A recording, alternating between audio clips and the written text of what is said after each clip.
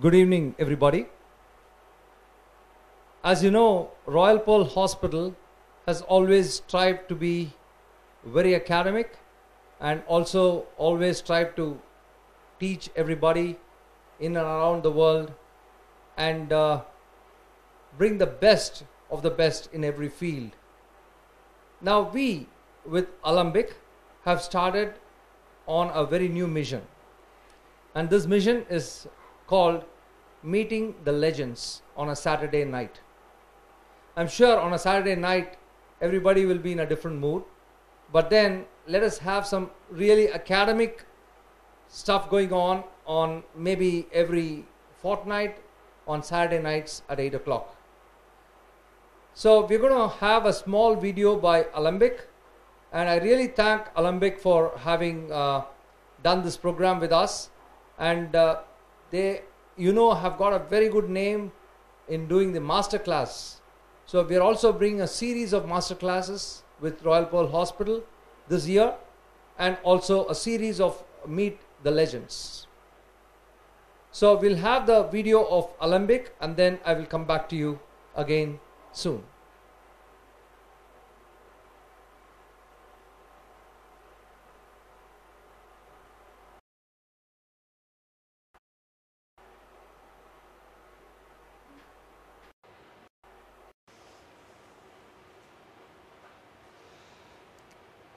Good evening, doctors. Myself, Rajit Kumar, Vice President, Alembic. Today, I take this opportunity to welcome all of you for this great scientific feast, Connect with the Legends.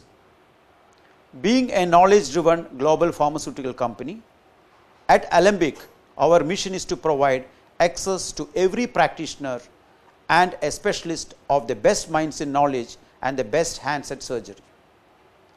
In an endeavor to continuously build new avenues for knowledge dissemination, today we, under the able guidance of Dr. JANAKIRAM, open digital doors powered by Alembic as means to gain knowledge and connect with the legends of the ENT fraternity.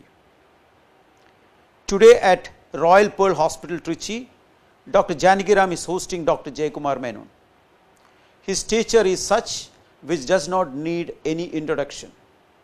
The day which we have chosen purposefully for all of you to log in, sit back, relax and be a part of the knowledge dissemination at its highest level involving legends of their area of expertise and specialization. Once again, doctors, I welcome all of you for this great scientific event. Thank you very much. So as you saw, Alembic and Royal Pearl has now joined hands, and this year is going to be full of academics.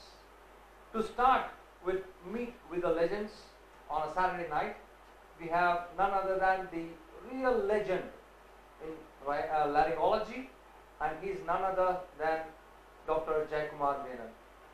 And he doesn't need any introduction. He is a very world-renowned personality, and he is the teacher of teachers in the field of laryngology in this part of the world. He is actually a very dynamic and a very humble, a very nice person to move with, a very nice human being, as well as an encyclopedia of knowledge in laryngology. In fact, I learned all my basics in laryngology from Dr. Jayakumar Menon. He is one of the few in the country who is having a solitary laryngology practice. It's really proud to say that. I mean, he has got a dedicated department of laryngology in which 5 doctors are working round the clock to treat various problems in laryngology like airway, voice, deglutition and so on. So without much ado, we will start this Saturday night with Dr. Jayakumar Menon, sir. Welcome to Trichy, welcome to Royal Pearl, sir. And we are just eagerly waiting to hear your lecture, and the whole world is waiting for you. Over to you, sir. Thank you, Dr. JANAKIRAM. Good evening, all of you.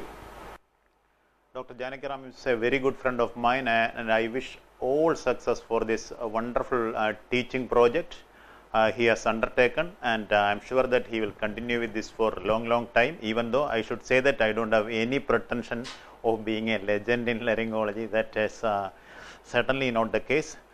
I consider myself still a beginner. Ask anybody who has gone into any super specialty, they know that. I also have known that the more you learn, the more you understand that you have to learn still more and more.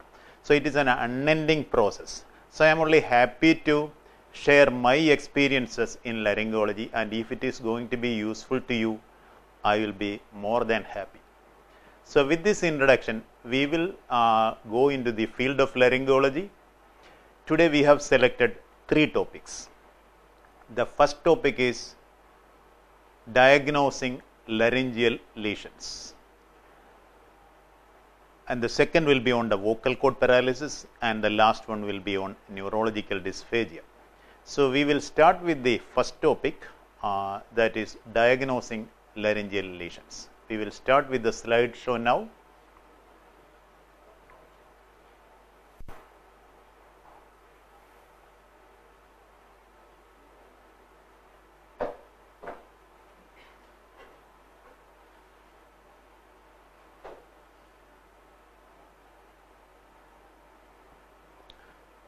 I think most of you know who is this personality. This is Manuel Garcia, who was actually a musician and then later became a voice trainer, and out of curiosity he actually designed a very ingenious technique of watching or examining the larynx. So that is how the first indirect laryngoscopy came into practice. Since then, so much of advances has happened in the diagnosis of laryngeal lesions, and that is going to be our topic. Now, even the first year postgraduate know that the basic examination technique for visualizing the larynx is the laryngeal mirror. But now this is being less and less used, even though it has got some advantage, like it is a very inexpensive thing. The color contrast is perfect, but the problem is that there is no magnification, and it's a fleeting view. You don't get real continuous picture to diagnose various laryngeal lesions, and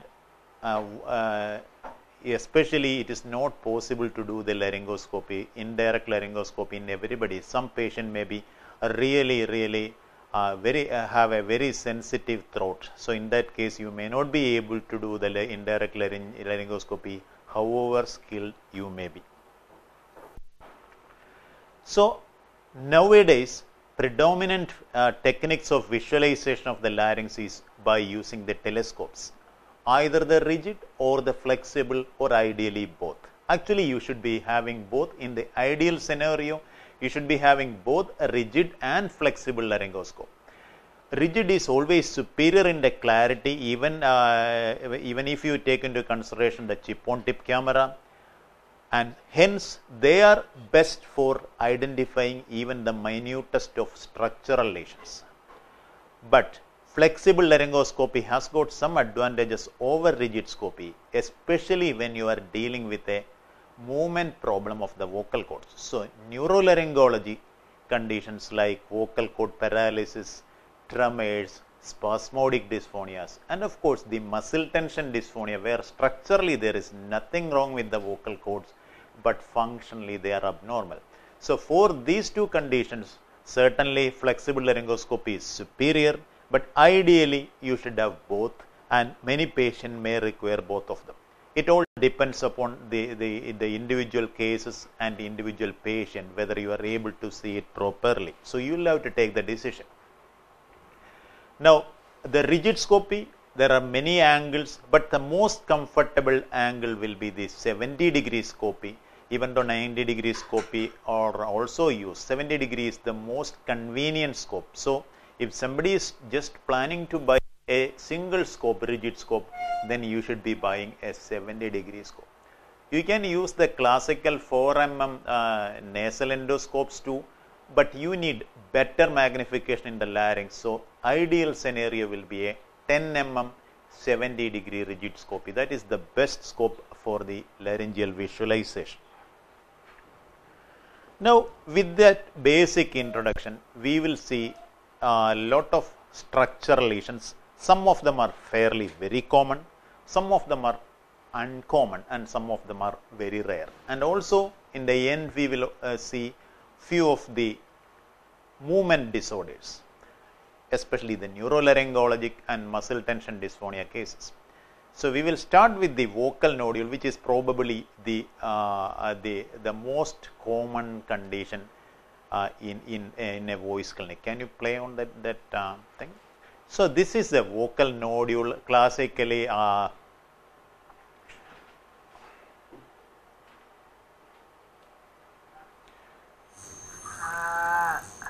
so you can see that the two nodules at the usually they are this is little bit unusual in the sense that they are little bit asymmetrical. On the right vocal cord it is slightly posterior, on the left vocal cord it is anterior. That is nothing unusual about it. It can happen depending upon the tension the patient is keeping on the vocal cord on. But this is probably the most common condition in a laryngology clinic.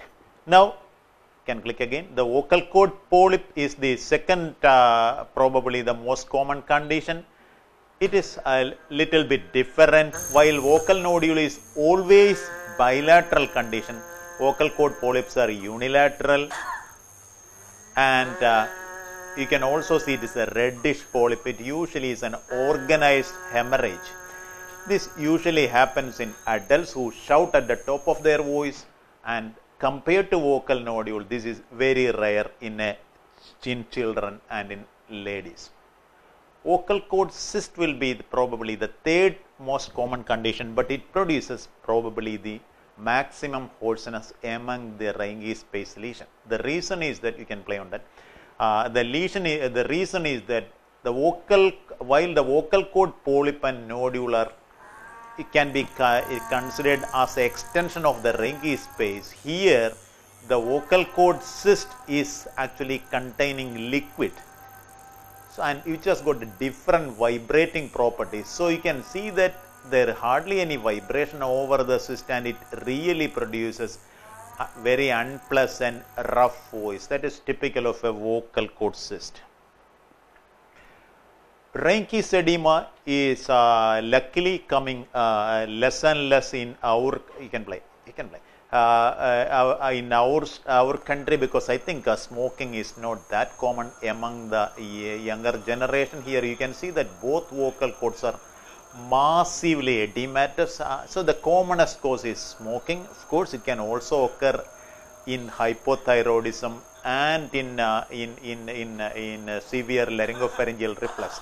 But the classical, this kind of waterlogged masses occur mainly in smokers only. So this is a typical finding. So all these conditions now we have shown are very typical telltale diagnosis. You can pick up the vocal nodule, the polyp, the cyst, the rhinge edema. Now papilloma, you can play, continues to be a real thorn in the flesh for the laryngologist, despite all the tremendous advances in the field of laryngology. It can be a real frustrating condition. You can see the grape-like masses involving practically any part of the larynx can be involved. Here you can see it is on the left vocal cord mainly, but also on the right vocal cord, subglottis. It can go to the supraglottis, trachea, bronchi. It can be a nasty condition. Even though it is basically a benign disease, it can many times behave just like a malignant condition. So, a very, very difficult condition to treat. Even now, we don't have the final answer to correct this condition. Malignancy, unfortunately, is still not that rare in India. This is actually a very surprising case. This was a 27-year-old lady, which ladies are very unlikely to get laryngeal malignancies, but Nowadays we are seeing probably little more cases, maybe because of the influence of the HPV, even teetotalers are getting. But as in case of Reinke's edema, malignancy also is far more common in smokers. Now, this is the next two condition we are discussing is congenital. This is the glottic web. You can see anteriorly the vocal cords are fused together, and luckily most of these webs are not that serious. The only problem with the child will be, you can play once again, high pitched sound. Very rarely they produce a airway obstruction. If they do produce airway obstruction, they are emergency, they need to be treated much earlier than that. Otherwise, if it is a purely a voice problem, we can very well wait up to the age of 2 or 3 years, and then only you need to operate. Now, sulcus is a relatively new diagnosis in laryngology. Only when the laryngology developed as a speciality, this existence was known. You can see that the medial margin of the both vocal cords are scarred and hardly any mucosal waves are there. Very little mucosal wave anteriorly, very little mucosal wave posteriorly, and you can hear that voice, the classical high pitch, breathy, strain voice is typical of sulcus. We don't know the cause, but it is much commoner in Asia than in Europe and America. Probably India has got a very, very high incidence of sulcus vocalis. We really don't know what is the etiopathogenesis of it. Vast majority, more than 95% of them are congenital. So there is some problem with the development of the Reinke space. Now, this is vocal process granuloma, not a rare condition. Again, you can see on the right side here, there is a polypoidal mass just medial to the vocal process. The good thing about this is that it is very exceedingly rare for that area to develop a malignancy. So people who are not familiar with this condition might even think about that being a malignancy, but vocal process region is very, very, very extremely rarely only develop vocal process malignancy of that region. So this is a classical vocal process granuloma. Can you play that once again? This is usually secondary to a wrong style of voice production where the person has got too much of force on voice production. And if it is coupled with laryngopharyngeal reflux, which is fairly common, the mucosa become highly inflammable, and due to the persistent forcible contact, some grade of perichondritis develop. Secondary to that, patient develop vocal process granuloma. Since it is in the posterior part, very rarely only patient have significant voice problem. Now, this is a very, very common diagnosis, probably even overdiagnosis. You can play that. This is the laryngopharyngeal reflux disorder. There are many classical signs, but this is the most important sign. If you watch carefully, you can see there is a protuberant mass between the arytenoid, that is the interarytenoid pachydermia. Almost it looks like a polyp. Why I am showing this picture is that if people are not familiar with this condition, they might think this is a posterior glottic polyp and even might attempting to remove it. Nothing can be more dangerous, because that is a very, very important area. If you traumatize by doing a surgery in the interarytenoid region, that will invariably end up in a condition known as the posterior glottic stenosis, which require far more difficult surgeries to correct. So if you see a finding like this, be sure that it is most likely interarytenoid pachydermia, secondary to constant bathing of the arytenoid region from the acid. So usually they respond very well to the proton pump inhibitors and anti-pepsin agents. Submucosal hemorrhage is not a rare, no, go back, okay, play on it. Yeah. You can see that compare the color of the left vocal cord and the right vocal cord. The right vocal cord has got very bright red color in the vocal process region and near the anterior commissure, and in between there is some yellowish color. That is an old hemorrhage. The red color is the fresh hemorrhage. This usually happens if somebody shouts at the top of their voice, and also it can happen in ladies during their premenstrual period. During the premenstrual period, because of the effect of the progesterone, the vocal cord become waterlogged and the chance of capillary tear and bleeding is high. This is one condition which require absolute voice rest, because if the voice is being continuously used, the vocal cord hemorrhage can easily become a vocal cord polyp, further requiring surgery. This people may not be very familiar, so many of the lesions you saw are very familiar to most of you. This is what is known as the capillary ectasia. Watch the superior surface of the left vocal cord. So varicose vein like structure, actually we like varicose veins of the vocal cord. Its only difference is that it is actually not a vein, but it is a capillary. So people who really strain at their voice can develop many times this kind of tortuous capillaries, tortuous blood vessels on the superior surface. Mind you, this is not on the medial margin. So generally these people won't have much of a voice problem, but their main complaint will be easy fatigability, and the danger is that they can bleed at any time, resulting in a hemorrhage. So even though they are asymptomatic, if it is really big, they are better treated by laser cauterization. Now, tuberculosis is still not very rare in India. Actually, on the other hand, it is on the resurgence. There are many cases of multi-drug resistant tuberculosis, and this is a classical finding of tuberculosis laryngitis nowadays, that is the monochorditis. You can see that right vocal cord is normal, but the left vocal cord is reddish, slightly granular and irregular. If you examine it under microscope, you can even see the granular nature of that lesion. This is almost typical of the tuberculous laryngitis. Stroboscopy shows some amount of mucosal wave, but it is still reduced when compared to the normal side. There are other signs like turban epiglottis, multiple ulceration, but they are nowadays very rarely seen. So a unique monochorditis, unilateral congestion of the vocal cord, if you come across, especially in the absence of a scenario suggestive of submucosal hemorrhage, you should strongly suspect tuberculosis and do the basic investigation to rule out.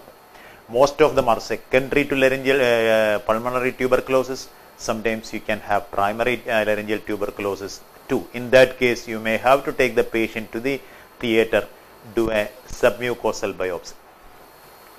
Now, whenever you see an unusual type of mass, very smooth mass, always keep the diagnosis of amyloidosis in your mind. Amyloidosis is certainly not that rare. So this look like a polyp, but we knew that is not a classical polyp, and amyloidosis can present anywhere in the larynx. It can be in the subglottis, it can be in the glottis, it can be in the supraglottis.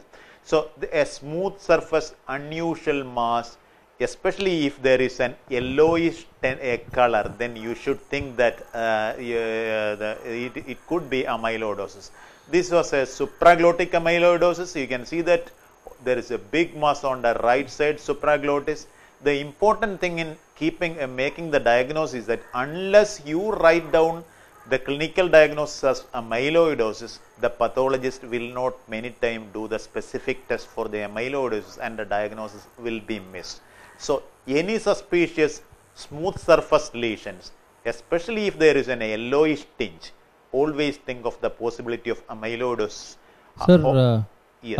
I have a few queries actually. Let us make it more interactive. Okay. Because let the people also ask questions. Sure. We have a few questions. One from Dr. Rajendran Dinesh Kumar.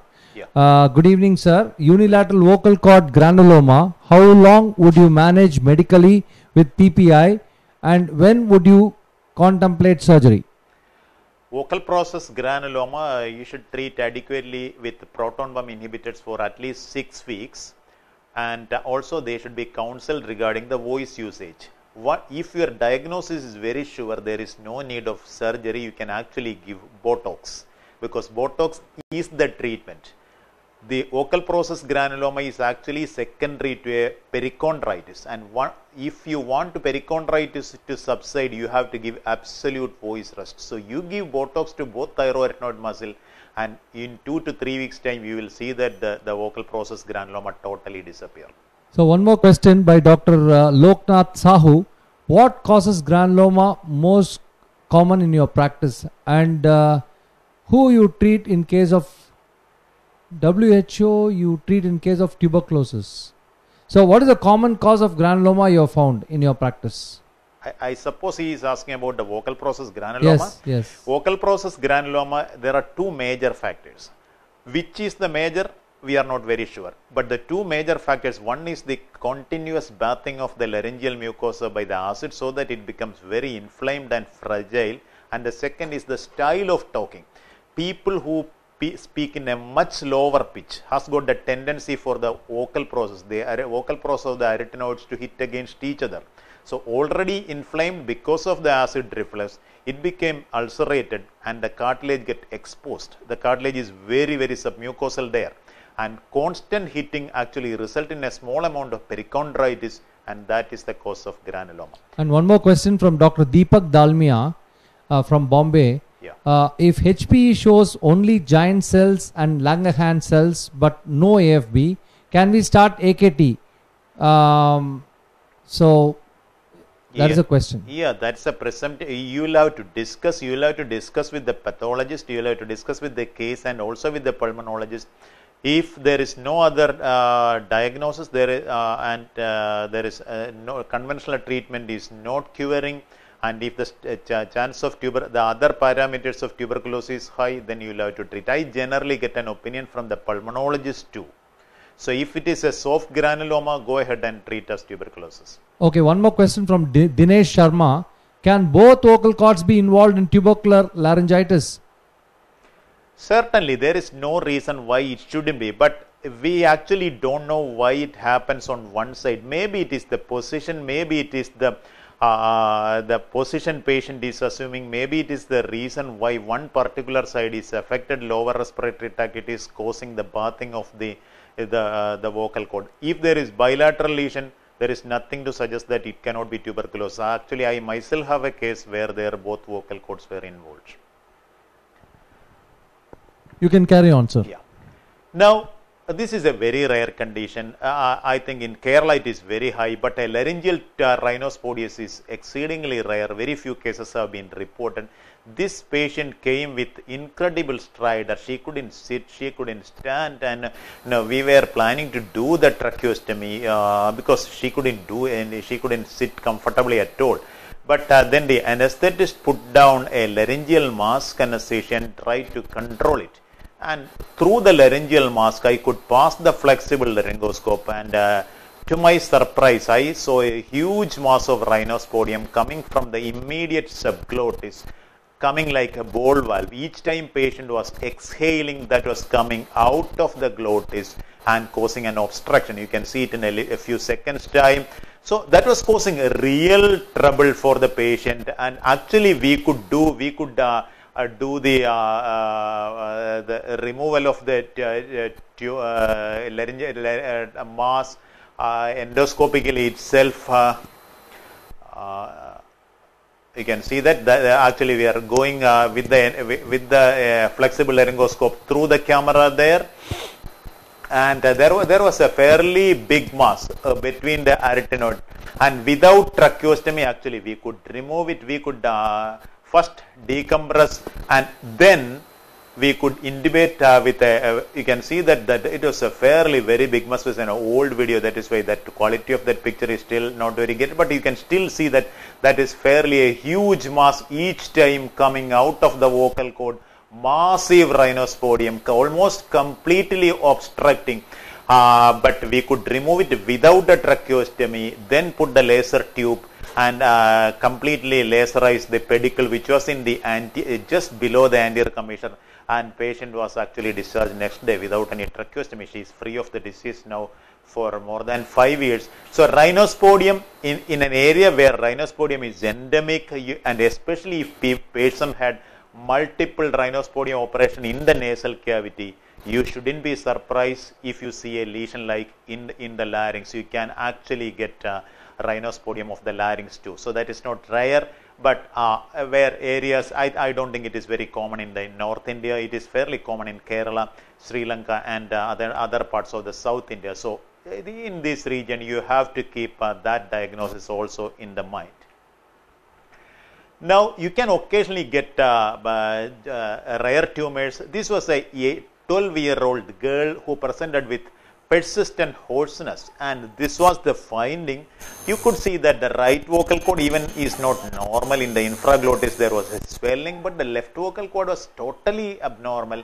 It was swollen spindle shape, and I again thought maybe it was amyloidosis. There was some yellowish tinge, so I kept in the mind, but I excised it, but it came back as a granular cell tumor, which is actually a benign condition, but little bit difficult to control. So she is right now okay. I did operation only on one side, waited for the area to heal, and then went for the other side. Now, this is a classical finding of laryngeal sarcoidosis. If you haven't seen it, once you have seen this picture, you will not miss this diagnosis. So the epiglottis will look like a tire, exactly like a tire, the cut across the 3 o'clock to 9 o'clock position, a semicircle. You see that it's massive. This is the classical finding of sarcoidosis of the larynx. You can see it's classically the supraglottis will be involved. There you can play once again that the arytenoids, the aryepiglottic folds, they also can be quite swollen, and vocal cords you can actually get a glimpse, they are normal. You can see that that is normal, but look at the arytenoid, look at the epiglottis, so thick, and the patient's main symptom is like a hot potato voice. Otherwise it is not hoarseness, but her main symptom was sleep apnea. She couldn't actually sleep well. So there are different treatment. Once you diagnose it, you can actually do laser debulk it. There is a surgery known as the pepper pot laryngoplasty. Like a pepper pot, you puncture multiple pores into the epiglottis, so it becomes shrunken later, and you can even do a partial epiglotectomy. Sir, I have a question. Yeah. Can I ask a question, please? Yeah. One question from Loknath Sahu. Yeah. Post-op rhinosporidiosis, how much dose of dapsone and how long you will give it? We don't give dapsone anymore. That is that was the previous practice. Right now we don't remove it. The best chance of cure for the rhinospodium is that you completely thoroughly excise it. With the newer gadgets like coblator and laser, actually that has become easier. Now the difficult cases are only those cases which were operated years back and who got multiple pedicles. The newer cases, especially coblator, is a fascinating equipment for that because it doesn't allow bleeding. It is it has got a big working area. You can actually cauterize all around. So first treatment is the best treatment. We don't give dapsone now. There's one more question From Arun, Dr. Arun. He says that he has operated on a case of recurrent squamous papilloma of both vocal cords with laser, following which he has developed a massive web, aggressive web. So what will be your line of management in this case? Yeah. First of all is prevention. When you get the papilloma, it is always safer to operate on one side. Never go near the anterior commissure and operate on both sides. It will invariably develop a web. So stage it. You excise on one side completely and on the other side only the posterior half. Don't go near the anterior half. Wait for the epithelium to heal back. That is around 2 to 3 weeks time. Take the patient again for the surgery and do it on the other side. Once web is formed, the treatment is decided depending upon the fact whether the condition is under control. If papilloma is still active, no point in dividing the web. It is not going to cure. Once the papilloma is well under control, maybe say 6 months or even 1 year, no evidence of any recurrence, then you can treat just like any other web. You divide it, you can put a keel, there are a lot of techniques. So one more question from Chiranjib Das. Do you cauterize the base in case of rhinosporidiosis originating from vocal cord? Yeah, I use the laser because you cannot really use the cautery. Cautery is too damaging for the vocal cord. And even coblator you shouldn't be using on the glottis. You can use it on the subglottis, on the supraglottis. Vocal cord is too fragile a structure to stand the injury caused by a monopolar diathermy or a coblator. You can use a bipolar laryngeal diathermy, great. but the ideal scenario will be the laser. Okay, sir, you can continue, please. Now, press by larynx. As laryngology is fast developing, this is becoming a hot topic.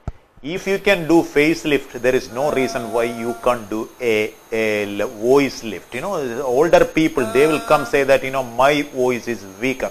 You can see the vocal cord is atrophic.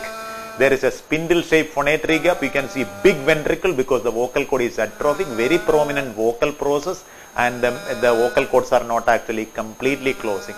So various types of press by larynx you come across now. People previously didn't know that they can be treated. Now we can actually treat, we can bulk it, we can do proper voice therapy, we can give injections, a lot of treatments are there. Even you can do thyroplasty. So this is quite a hot topic in laryngology nowadays. Now we'll come to the flexible laryngoscope also. This is just showing, I will be also showing in between the rigid scope. Now many people will have asked me that when I am starting a laryngology clinic or a voice clinic, which instrument I should buy? The first answer is that depending upon the budget, most of the time your budget may not be very great. So what you should do is that you should buy a pediatric flexible laryngoscope. Why pediatric? Because with the pediatric you can do more, not only pediatric scopy but also adult scopy. And rigid scope you can buy later. Now you know that the quality of the second picture, that is the chip on tip camera, that gives a super quality. It is almost as good as the rigid scopy. So when your budget is allowing you to buy bigger equipment, you can certainly buy the chip on tip. But when your budget is very, very limited and you want to start the clinic, if you are going to buy, you always buy a conventional flexible laryngoscope with a pediatric diameter, something like a 3.2 diameter, and preferably without a suction channel, because suction channel takes away the clarity many times. So if most of the time you need only diagnosis, but when you have got more money and more budgeting facility, you can buy all those instruments.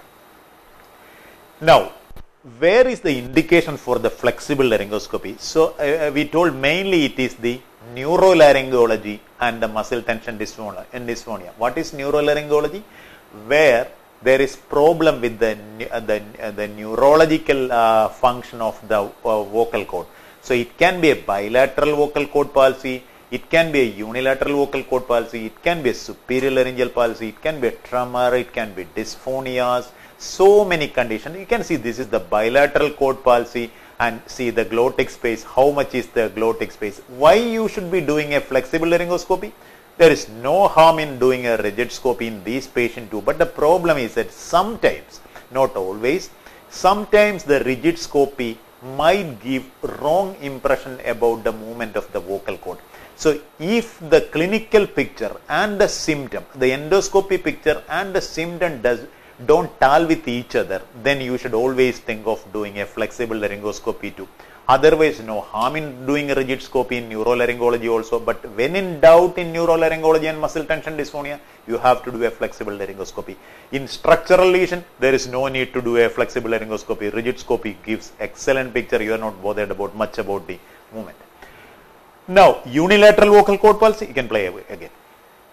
So you have seen the bilateral vocal cord palsy. You can also see the unilateral vocal cord palsy, how each vocal cord is moving there. See that the right vocal cord is moving, the left vocal cord is immobile. But you can see that there is no significant arytenoid asymmetry. When patient is speaking, the arytenoids are fairly symmetrical. That say that it has got fairly very good voice, and at the most patient is going to require only thyroplasty, no arytenoid rotation. So these things are probably better seen with the flexible laryngoscopy than with the rigid laryngoscopy. You can also see the structural lesion with the flexible laryngoscopy, no problem, especially if you have got a chip on tip, that is great. But of course, the rigid has got a much bigger diameter, more number of fibers, so quality will be always superior. Now, this is again another very important topic in laryngology. Previously, we knew only about the vocal cord palsy. Now, we know that there are many cases where there is no complete paralysis, but partial paralysis, or what we call paresis. So different kinds of vocal cord palsy can occur, with the result that now the terminology itself is now changing, because we don't know whether you should call it palsy or paresis or synkinesis. Vocal cord has got a high tendency for recurrent laryngeal nerve regeneration, resulting in unwanted type of neural anastomosis, abductor going to the adductor. So some amount of regeneration always happen. So there is a tendency now to internationally to classify all this as impaired vocal fold mobility rather than palsy or paresis. But for the time being, we will just continue with this only. Can you play that again? Now watch this finding. How you diagnose paresis? Sometimes it is very easy, sometimes it is not very easy. Here you can see that the right vocal cord is moving, left is not moving that well. Sometimes it may be even subtle. So how will you then diagnose? If you see a phonatory gap, you play once again now. If you see a phonatory gap and see one arytenoid moving across the midline, watch the left arytenoid meets across the midline. That means the left side is partially paralyzed. So don't think that just because the left arytenoid is going across the midline, the right is paralyzed. It is actually the left side is paralyzed. Why? Because the interarytenoid has got bilateral nerve supply. The right is normal. It is powerful. It is actually pulling the left arytenoid to the normal side. That is why the arytenoid crosses over the midline to the normal side. Now, a very similar condition, many times you see this condition, overriding arytenoid. So people don't know whether this is normal or abnormal. Here you can see that the arytenoids are overriding, but vocal cords are meeting in the midline. There is nothing, patient doesn't have any voice problem. If you see something like that, you take it as normal, because 10% of the population is said to be having an overriding arytenoid. But watch the other overriding arytenoid on the other side. Now, here there is it is just like the previous case. This is actually a paresis. You can see that the right arytenoid is crossing over the midline, but there is a phonatory gap. So this is actually a paresis. So when you see overriding arytenoid, you should think about the two possibilities. Some, it may be normal. If there is a phonatory gap, you should understand the arytenoid on the paralyzed side will actually cross over the midline. And especially if they have got hoarseness, you should think that it's a subtle vocal cord paresis.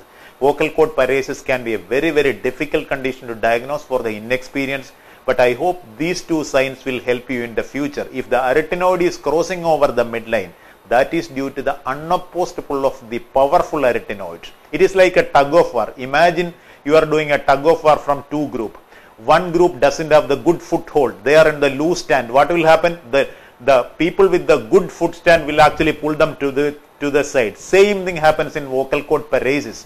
The stronger arytenoid will pull the weaker arytenoid to the side. So that is a sign of vocal cord paresis. Question, a couple of questions. Dr. Yogesh has asked, what is the common cause of sudden onset unilateral vocal cord palsy? Unexplained unilateral vocal cord palsy, most of them end up as actually idiopathic, vast majority. So the current theory is that they are viral. There are centers where you can actually do viral study, even they may not yield the desired result. But what we have to do is that we have to rule out, we have to make sure that we are not missing any serious lesion. So any vocal cord palsy, unexplained unilateral vocal cord palsy should be scanned. The whole root of the recurrent laryngeal nerve should be scanned. So you should take a scan from skull base to sternal angle. Vast majority of them are actually idiopathic. They may be viral, but you should be very careful about mediastinal lesions. Too many of the mediastinal lesion can actually present with vocal cord palsy. Skull base lesion producing unilateral vocal cord palsy is not that common. One more question by Dr. Santosh Kumar Swain. Is stroboscopy compulsory for starting a voice clinic? Yeah, I was coming to that. I even though I showed most of the picture as stroboscopy, I actually was talking only about the flexible laryngoscopy and the rigid laryngoscopy. Stroboscopies can be only a late addition. You need, when you are starting your clinic, I don't think you should buy a stroboscopy. because they are important only in diagnosing the vibration pattern. So there are certain conditions like sulcus vocalis, early malignancy, they are important, but I will advise any youngster, don't bother much about the stroboscopy in the beginning. Make a very good endoscopy so that you can get a very clear picture. So we have one, just a comment that we are being seen by 3,961 people. That is roughly 4,000 people across the world. Great. And it's a very great number. I just want to ask one question by Dr. Prakash Munka, my very close friend. Most of unilateral vocal cord palsies compensate and does not require any treatment. Your comments, sir? Yeah, in a vocal cord palsy, we are understanding it better and better. Now we know that when the vocal cord gets paralyzed, there some amount of regeneration invariably happens. And the regeneration can actually go in different directions. Sometimes the adductor may be predominantly regenerated, sometimes the abductor may be regenerated. So depending upon this, vocal cord can get fixed in new 3 positions. Sometimes it may be in adducted position, that means paralyzed vocal cord is in adducted position, the other vocal cord has no difficulty in meeting it at all. So patient have near normal voice. They don't require any treatment. The second group, the paralyzed cord get fixed in neutral position. Their voice will be little bit weak, maybe MPD around 8 seconds, but their voice won't be very bad. And many times with voice therapy and positioning of the neck, you can actually improve the voice. But the third group, where the vocal cord get fixed in abduction, they have got very, very poor voice, they need surgery. And one point is that we have been talking for years that the other vocal cord compensate. There is nothing like that. Actually, the vocal cord really cannot come too much across the midline. It is what we thought as compensation is actually the final position of the regenerated vocal cord. You know, I told about being fixed in the adducted position. So there is a limit for the opposite cord to cross over the midline. It cannot do that. So that is the reason why some people don't require any surgery. So that means your conclusion is that there is nothing like compensation at all. That word should be removed. Yeah, right. Okay, thank you. Carry on, please. Now, this is a very, very rare condition, but unless you are familiar with that, you will miss it. The classical keyhole-shaped phonatory gap, this is an interarytenoid paralysis. And if you watch carefully, you can see there is a big gap between that arytenoid posteriorly. Now watch, when you see the next video, watch that area. That will get completely closed. The arytenoid will come close to each other. Here there is a big, shallow, yawning gap between the arytenoid. This is the interarytenoid paralysis. Again, very rare condition, very difficult condition to treat because there is no method as of now to correct the interarytenoid paralysis. You can fix one arytenoid, but you can't fix both arytenoid. If you fix both arytenoid medially, patient will have severe stridors. You can see that classical triangular gap. This is a rare condition. We don't know why some people have got interarytenoid paralysis because interarytenoid is quite unique in the sense that it has got a bilateral innervation. Now, superior laryngeal is again a subtle condition, very difficult to diagnose unless you are very familiar with that. Even a familiar people can actually get confused. One important sign will be a relatively transverse aryepiglottic fold. Watch, the right aryepiglottic fold is more anteroposterior while left is at an angle. You can see that while patient is actually producing sound on the high pitch sound, you can see that left aryepiglottic fold is getting more and more transverse. You can appreciate that now, and the left vocal cord is bowed also. This is a very subtle sign. If it occurs bilaterally, it can be very difficult because you can't compare with the other side. You know that anybody who is familiar with a bilateral palatal paralysis, it is very difficult to diagnose. If it is a unilateral, you can always compare with the other side. Similarly, a unilateral superior laryngeal is relatively easy. The right is anteroposterior, left is transverse. Myasthenia gravis. This is not the classical picture. Any bilateral paresis can present, but myasthenia also will present like that. They will have a fairly weak voice, and you can see that patient doesn't have any breathing difficulty, but the adduction is very, very poor. And they have got some swallowing problem also. You can see there is some amount of saliva in the pyriform fossa. See that plenty of saliva actually. her swallowing also is affected, and you can see the both vocal cord adduction is very, very weak. This is, I will not say that this is the typical myasthenia gravis finding, just like the previous slide, but myasthenia, mind you, never, always keep myasthenia also in your diagnosis when you come across unusual vocal cord paresis. But they may be unilateral, they may be bilateral, and especially if it is combined with the swallowing problem, you should strongly suspect that condition. Sir, I have a question from Dr. R.K. Jha. Whether vocal cord polyps can be medically treated? There is no medical treatment. Vocal cord polyp is actually a organized hemorrhage. So, but in the early stage, when the vocal cord polyp is blood red, very reddish, if they take absolute voice rest, they will actually resolve. Many of the smaller polyps will resolve. You can certainly give PPI as well as some enzymatic preparations, but I think the major role is absolute voice rest. But very, very few people can actually practice absolute voice rest for 2 weeks. If they do, very well. So there is no harm. There is always time. Vocal cord polyp is not a serious condition. No harm in attempting conservative management for 2 or 3 weeks. If it resolves, well and good. So we have a question from Ranbir Singh. How often aspiration is a problem in vocal cord palsy? How often? Unilateral vocal cord palsy, recurrent laryngeal nerve palsy alone is very, very unlikely to produce aspiration. I can put it this way. Now there are 4 major nerves related to swallowing: glossopharyngeal, hypoglossal, superior laryngeal, recurrent laryngeal. So unless there is more than one nerve involved, aspiration will not generally happen. So if it is a combined high vagal palsy, chances of aspiration is high, because superior laryngeal is gone, recurrent laryngeal nerve is gone. If there is a hypoglossal palsy with a recurrent laryngeal nerve palsy, chance of aspiration is there. Isolated recurrent laryngeal nerve palsy hardly ever produce. Even if it produces, maybe post thyroidectomy 1 or 2 days, they may have some cough during water intake, but generally they won't. So just a comment, more than 5,100 people are watching it. I just want to tell you that there are so many questions pouring in. We may not be able to answer all the questions. We'll try to answer most of your questions. Over to Dr. Jayakumar sir now. Now, spasmodic dysphonia is not a rare condition at all, but important thing is that unless you know about it, you won't diagnose it. You don't require stroboscopy, you don't require actually anything.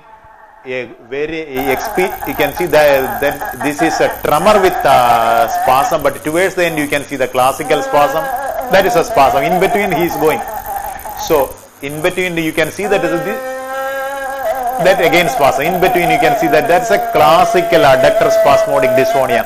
But I will tell you, let me tell that the most important diagnostic tool is an experienced person. Only if you have heard spasmodic dysphonia early, you will diagnose. Otherwise, whatever equipment you have got, you will not diagnose it. That is very important. So, if you have heard the spasmodic dysphonia, it is not very difficult. When you do the scopy, you will see that in between there is spastic hyperadduction. That is a classical adductor spasmodic dysphonia. Abductor spasmodic dysphonia is much rarer. Here you actually, instead of adduction, in between you see lot of abduction. See that? Hardly ever the vocal cord completely closed. That is all abductor spasm. See that even when patient is producing the sound, there is some amount of gap between the membranous vocal cord. That is the classical abductor spasm of abductor spasmodic dysphonia. It is not that easy to diagnose abductor spasmodic dysphonia unless you know it. Of course, I myself have described a sign which is invariably present in all cases of abductor spasmodic dysphonia. At the time of abductor spasmodic dysphonia, patient will have flaring of LNSA. That is a very, very almost always present sign. But since it is an endoscopy finding, I am not showing it here. Now, it is very similar to adductor spasmodic dysphonia, but watch the difference. In laryngeal tremor, the whole larynx shakes. You can see that it is not just vocal cord, the epiglottis, the arytenoid, the aryepiglottic fold, the pharynx, everything is shaking. Otherwise, voice wise, sometimes if you are not experienced, you may think that this is adductor spasmodic dysphonia.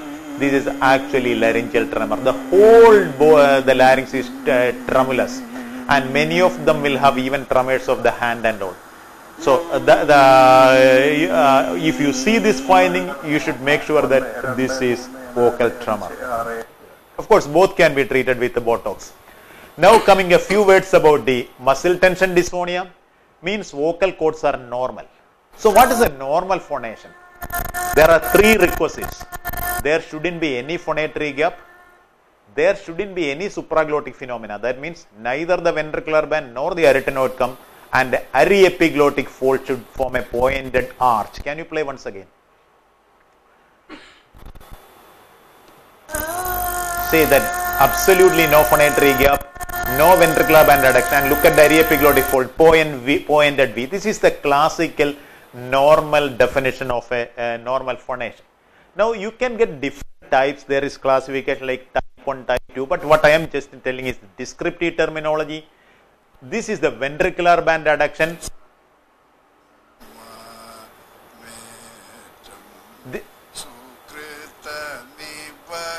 He is actually a Kathakali singer. You can see as he go to the high pitch, he go for unbearable ventricular band tension. Totally obstructing the view of the vocal cord. This is severe ventricular band dysphonia. So that is why again it is better you do a flexible laryngoscopy rather than a rigid scopy. Each time patient sing for the high pitch, it simply go over reduction of the ventricular band. That's a classical ventricular band dysphonia. Many singers will have this kind of problem. Now you can have another muscle tension dysphonia known as the anteroposterior compression, especially people who want to speak in a much lower pitch, bass voice. Watch, this will be the finding. Each time patient phonate, the arytenoid come much closer to the epiglottis, so that you can see only at least half or even 1/3 of the vocal cord only. Rest of the vocal cord is not visualized. This is not very common in India, but this is much more common in Western world, where even low pitch breathy voice is considered very attractive for the ladies. In India, we don't consider that kind of voice that attractive, so probably they don't develop that. But in Western country, type 3, this is known as the type 3 muscle tension dysphonia or anteroposterior compression. So we have a question from Dr. Ritesh sir. Can we take the question? Yeah, please. Best PPI in your experience? I think if you ask, I myself have asked this question to many gastroenterologists. I don't think there is any real answer. They all are good. They are probably very good. I use pantoprazole 40 milligrams twice daily for 6 weeks, and once the situation is under control, I actually shift to rabiprazole once daily, because it is it has got a relatively longer duration of action. But there are many gastroenterologists who prefer esomeprazole and omeprazole. I think there are no studies saying that one is superior. So that is from Dr. Ritesh. Another question from Dr. Anil Reddy. He's a beginner and he would like to know if 70-degree endoscope or 90-degree rigid laryngoscope is better, 70. or a flexible one is better than both. 70 is easier. 70 is easier. But I told in the beginning, when you are starting a clinic, buy the flexible. That is easier. So you can see every patient with that. Rigid scope, you can't do it in everybody. In a child, you can't do that. So when your practice is beginning, buy a pediatric flexible laryngoscope. When you are buying a rigid scope, buy a 70-degree. And one more question by Dr. H. Ravi Kishore, Bellary, Karnataka. Reason concept about phonatory gap. Phonatory gap can be due to a structural problem, it can be due to a functional problem. Structural problem means the vocal cord is atrophic, so it can be due to sulcus vocalis, it can be due to vocal cord atrophy secondary to infection, it can be secondary to presbylarynx. Functional causes will be where the vocal cord is bowed, so the classical will be superior laryngeal nerve palsy, then the finding we just now saw, the anteroposterior compression. When the anterior and posterior ends of the vocal cord come closer to each other, the vocal cord bow, so there is a phonatory gap, and in abductor spasmodic dysphonia. So you have got both structural and functional cause. Phonatory gap is not a diagnosis, it is a finding. You have to identify why that phonatory gap occurred and then treat. So Dr. Siti, she is from Indonesia. She came here for a training. She says that This is a very useful and very nice lecture, and it should be there always on the Facebook. Yes, definitely we will do it, Dr. City. Now over to Dr. Jayakumar, please. Now, puberphonia is again very, very common in India, especially in South India. Kerala, it is very common. Where I had my laryngology training in Ireland, where hardly in Western world it is very rare. It is much common in India. You can see that this is a classical picture. Normal vocal cord, but a falsetto mode. It never actually totally touches. So, or sort of a parallel phonatory gap and a very high pitch voice. Can you play once again? And we'll have a very high pitch voice. So, when you get a high pitch voice in a male, the only other diagnosis you have to rule out is a sulcus vocalis, because sulcus can produce. But here you can see that the medial margins are very sharp, but it is not, it is always moving in the falsetto mode. Now, this is a huge topic, but because of the time problem, I am just stopping with one slide. People can have normal speaking voice, abnormal singing voice. That is the most common complaint. Singer will tell that, when I speak, my voice is okay, but when I sing, I have got all kind of problem. So, patient can have muscle tension dysphonia, all the muscle tension dysphonia, like ventricular band dysphonia, anteroposterior compression, when they sing only. So, that condition is known as dysodia. That means singing voice is abnormal, and you can get even other finding. Watch this, she is a very famous singer from Kerala. When she sings high pitch, you can see the pyriform fossa is squeezing. So, this is known as the pharyngeal squeeze.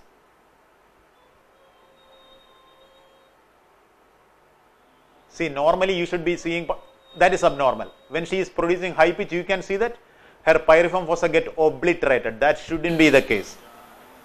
When you are singing high pitch, if you are obliterating the pyriform fossa, then patient won't be able to produce much finer subtle changes of the vocal cords. That is very difficult. That is what they call sangadis and plants and things. That they cannot do that.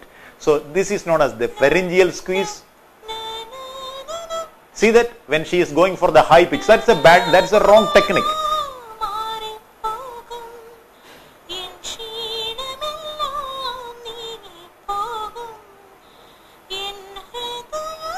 See that again, they squeeze. So this is the classical pharyngeal squeeze.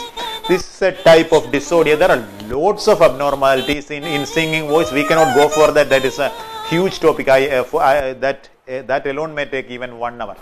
Finally, occasionally you may be forced to do an examination under anesthesia. This is very rare when your diagnosis, even with the rigid or the flexible laryngoscopy, is not very sure. Very rarely you may have to do an examination under anesthesia. Of course, this turned out to be only a papilloma grape-like lesion, but usually you can diagnose almost all laryngeal lesion with the flexible laryngoscopy and rigid scopy. If you have got stroboscopy, great, because you can study the mucosal wave pattern. Occasionally you need to do the examination under anesthesia. So, yes, in essence, it is actually, you should know, ears won't hear and eyes won't see what brain doesn't know. So, first of all, you have to teach your brain this condition is there. If you are not familiar with spasmodic dysphonia, you will not diagnose, however better instruments you may have. So, it is like Holmes told, pay major attention to minor details, minor attention to major details. Vocal cord polyp, everybody will pick up. In a huge vocal cord polyp, it is not an issue at all. But only if you look into a very carefully, you will find a small lesion like a small sulcus or a capillary ectasia. So always cultivate that habit of studying the laryngoscopy finding again and again. So later you will become a very good clinician. Thank you. So, you So a very brilliant lecture. That was the first of the 3 lectures of today, and in fact we have been seen by around 7,000 viewers all around the world. So really a great program, Dr. Jayakumar sir. Very nice to hear And that. 7,000 people are watching you. And now we'll go to the second topic without much delay, and that topic will be taken over by Dr. Jayakumar Menon again. And we are ready to answer a few of your questions, because we can't answer all of them because there are so many coming in. And over to Dr. Jayakumar Menon on vocal cord palsy.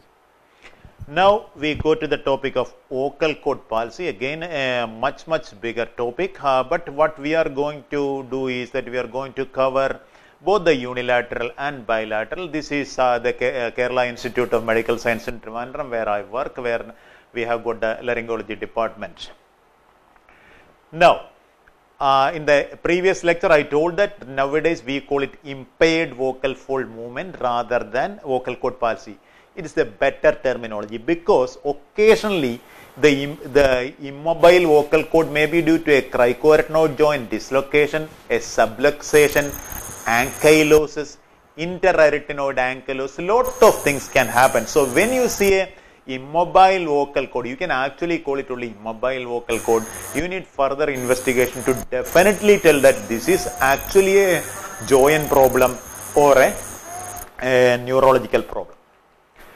Now, unilateral vocal fold movement, idiopathic vocal fold movement problem. So what you do is, just like in any other case, take a detailed history, special emphasis on the onset, whether it was gradual or sudden. We described early, the sudden onset, and also ask whether it is a progressive or non-progressive. Progressive means some lesion is going on. So that is very important. And always ask about the past history of head and neck surgery, cervical spine surgery, CT surgery, cardiothoracic surgery, intubation and ventilation, systemic disease like diabetic mellitus and rheumatoid arthritis. This was a patient who actually underwent cholecystectomy, and after surgery he came out with vocal cord, immobile vocal cord. So that is not rare. This is actually described.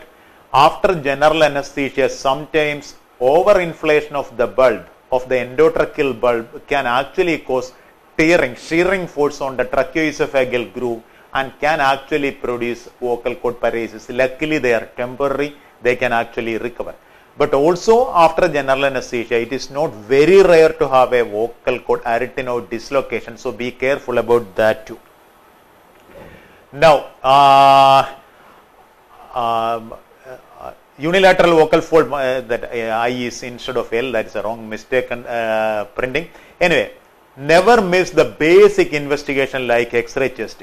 These are the two cases where actually the clinician missed the diagnosis. The first was actually a tracheal leiomyoma producing compression on the nerve and producing a vocal cord palsy.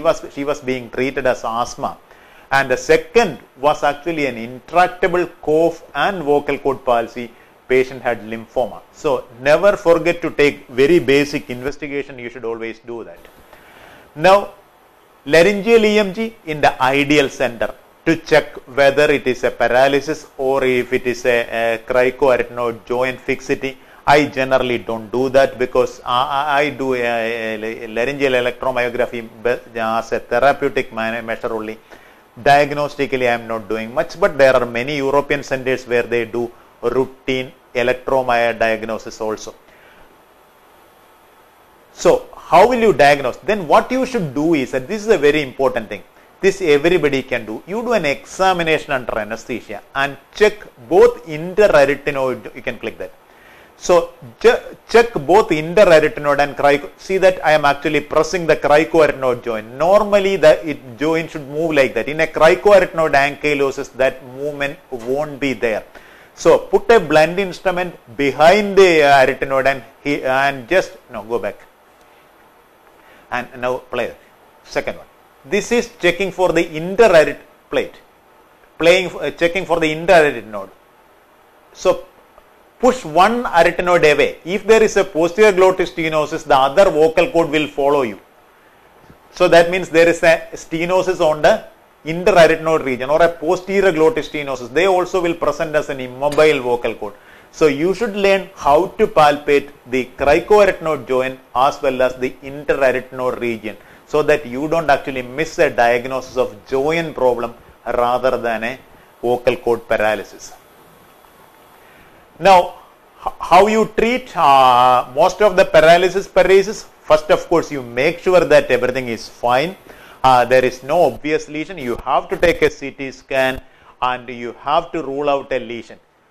if there is no harm in giving neurotropic agents, and if there is no harm in giving steroid either, even though there are no controlled studies saying that in vocal cord paralysis the steroid actually improve. There are a lot of voice therapy techniques, but mind you, voice therapy is going to be successful only if the phonatory gap is small. If the phonatory gap is very big, say like the paralyzed vocal cord is in abducted position, if you try voice therapy, many patients will actually try lot of effort. Ultimately, they will develop ventricular band voice, which can be far more difficult condition to correct even after a thyroplasty. So this is very important, not only for the otolaryngologist, but also for the voice pathologist. Many people believe that every case can be actually treated by voice therapy. No. If the gap is very big, the role of voice therapist is preventing abnormal compensatory strategies like straining at the vocal cord, straining at the arytenoid. So that shouldn't be done. But if the gap is very small, many times the result can be dramatic. Can you put the first slide, top slide? This is just restructuring. This was only a vocal cord paresis, hardly any voice. It was actually not due to the gap, because many vocal cord paresis, sometimes they themselves develop abnormal compensatory status and produce bad voice. Second slide, can you click the second slide?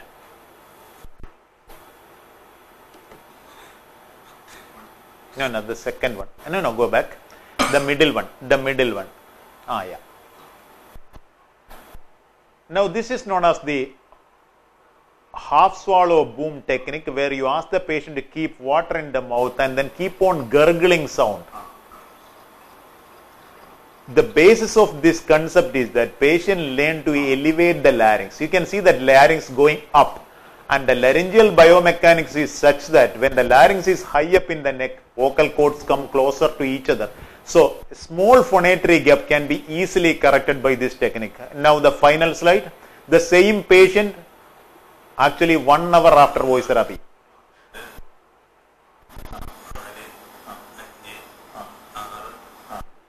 You can see that previously he didn't have any voice. Now hardly any problem. So, but mind you, this will work only in a small phonatory gap, not in bigger gap. Now, what is the management? Surgical, if there is a paralysis or a paresis, you can actually immediately do injection laryngoplasty. This is one of the technique. You can see that I am injecting fat there. Where you inject? Just lateral to the vocal process. So you have taken fat there, and you don't have any special needle. You can take a simple 18 gauge scalpel set, clip its wing, connect it to a 2cc syringe and start injecting fat. You can inject 1 to 1.5 cc fat on one side. You can see the left, see that the left vocal cord is getting beautifully medialized, right? See that is the medialization. This is like a thyroplasty. Immediately the voice will be improved, and see that it is completely medialized. The patient will have excellent voice. That's a very simple technique. Only problem is that patient require a general anesthesia. So when you expect a recovery, but patient cannot afford to have a bad voice for 6 months, you can do this kind of procedures. It is a day case procedure. You can send the patient home. Next slide. Yeah, there is injecting on the other side. Same technique. I don't think we'll do that. Now, there you can do it as an outpatient procedure too. There are many techniques under endoscopic control. You can inject. You can go from the picture is through the thyroid. Second picture is through the it is not a video. Through the thyroid, and third is through the cricothyroid. Can you click the third, the last one? Yeah. So the assistant will be doing the flexible laryngoscopy. You can see the left vocal cord is completely bowed, and there is a big phonatory gap. In the glottis, material is hyaluronic acid. You can get the injection material there, either at the name of Juvedame or Restylane. So it goes subglottically, then go it to the underneath the vocal cord. Now watch, the left vocal cord is getting straighter and straighter. That gap is almost completely closing. Finally, it is completely straight. You can see that that phonatory gap is gone and patient's voice is almost back to normal. This patient had a cardiorespiratory surgery. He couldn't even cough properly. You can see the needle in the subglottis there. Now see that now it has become completely straightened. So under visualization we can inject usually 1 cc, 1 ampule of hyaluronic acid is good enough. Can you click the first slide, first video please? So this was the patient. He was on oxygen, but the problem why he was referred to, the first one, lower down. Because he couldn't even cough after the cardiac surgery. No voice. Even if hardly any voice, nothing, because, and immediately after the injection, 5 minutes later, you can click the next slide.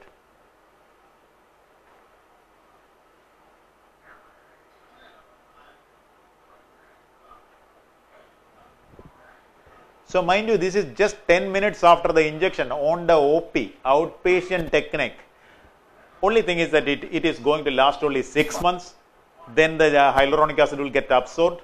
By the time, hopefully it must recover. Otherwise, you should do a definitive procedure like thyroplasty. Now, the definitive surgical management, established case, 6 months you do the classical medialization thyroplasty. You can see that especially for cases where the phonatory gap is more than 3 millimeter, when the recovery chance is not there. You can see that I am putting the silastic implant, suitably sized silastic implant into the window cut. And if there is a significant posterior phonatory gap, you have to combine another procedure known as the arytenoid rotation, where both vocal cords are vertically at different level. And you can see that. No, go back. Click on that. Click on the first video. Yeah. Breathy voice. MPD is very poor, 3 or 4 seconds only. 2, 3, 4, 5, 6. Okay, next slide, next video, you click.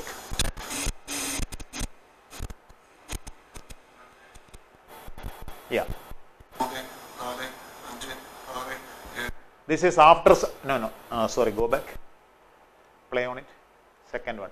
Yeah.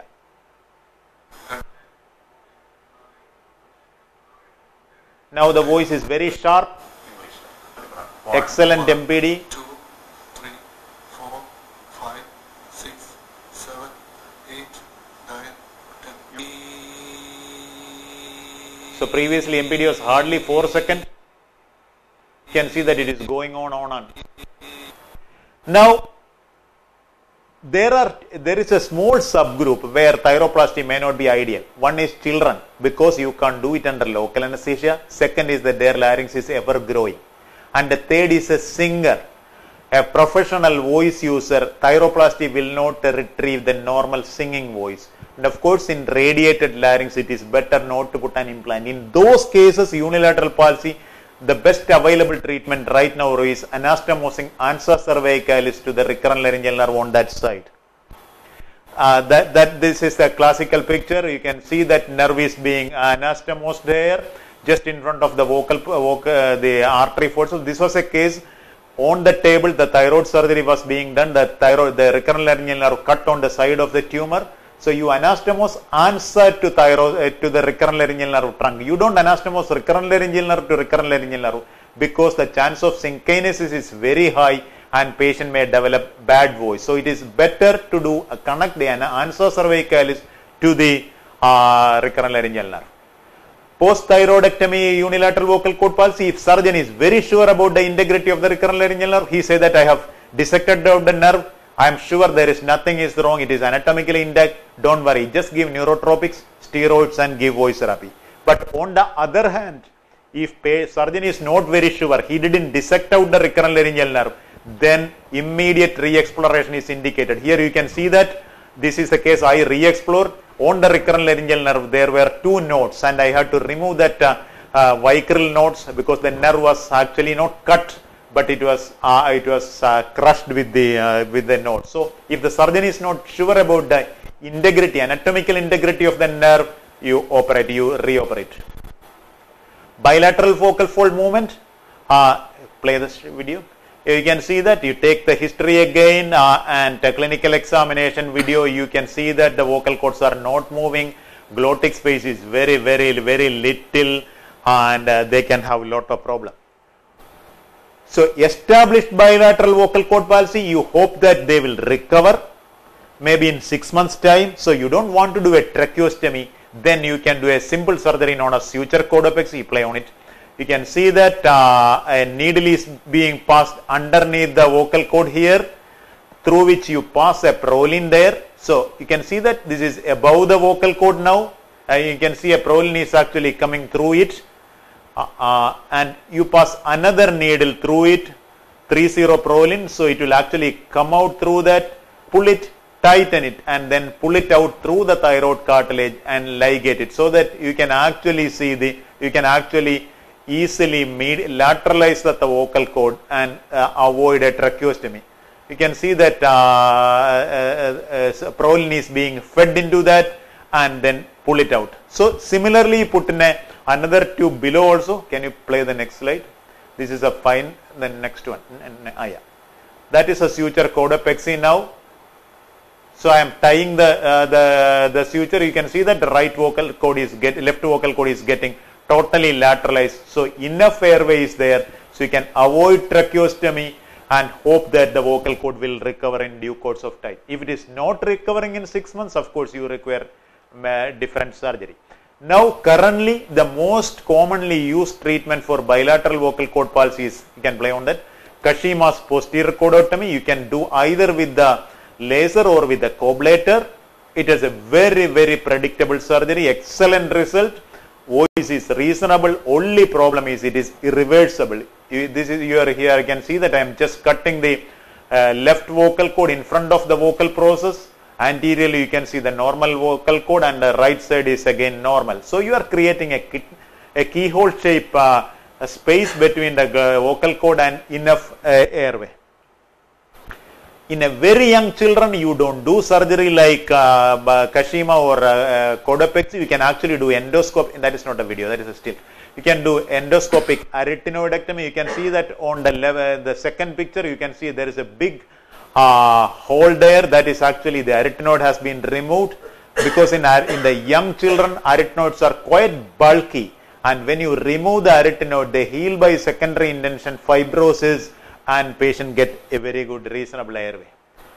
Now very rarely only nowadays you do the external operation, which was previously used, that is known as the Woodman's operation. Nowadays, with the advent of Kashima's operation, external approach is hardly ever done, and it is now resorted to only when they are not suitable for endoscopic approach. Now what are the newer things happening in bilateral vocal cord palsy? This is a highly exciting field. Harvey Tucker and Roger Crumley were the two people who did lot of research on this. They did the nerve muscle transplant, phrenic nerve implantation, everything. And now this is a person who is doing maximum number of cases, and I am very happy to be one of his students. I went to France to learn his technique. So what is the current treatment for bilateral vocal cord palsy? You know that in Kashima, you are actually improving the airway at the expense of the voice, but current treatment is that you are retaining both voice and airway. You can see that the posterior cricoarytenoid is connected from the phrenic nerve on one side. Phrenic is a very powerful abductor nerve, because it fire for the diaphragm to contract, and for the adductors you take ansa hypoglossy. So there is lot of anastomosis. Posterior cricoarytenoid is now anastomosed from the phrenic nerve on one side using great auricular cable graft, and the adductor muscles are innervated from the ansa hypoglossy again using a cable graft. This is a very promising thing. Dr. Mahari has already done more than 100 cases. He has got excellent result, more than 80% result, and one of his students in China has done more than 60 cases. They are also good result. America, they have got now one center there, more than 10. In India, I have done now 3 cases. I am happy to say that they all are doing reasonably well. First case was not that great, but we have decannulated everybody. So that is the anastomosis phrenic to the multiple anastomosis. There basically it is phrenic to posterior cricoarytenoid and answer to recurrent laryngeal nerve. And can you play on the first slide? So this is the first case, second case, and third case are actually doing better. He is a little relatively older patient. The younger patient has got a better result. He had lot of paradoxical movement at the height of inspiration. The vocal cord get see that it is getting. And can you play on the other side?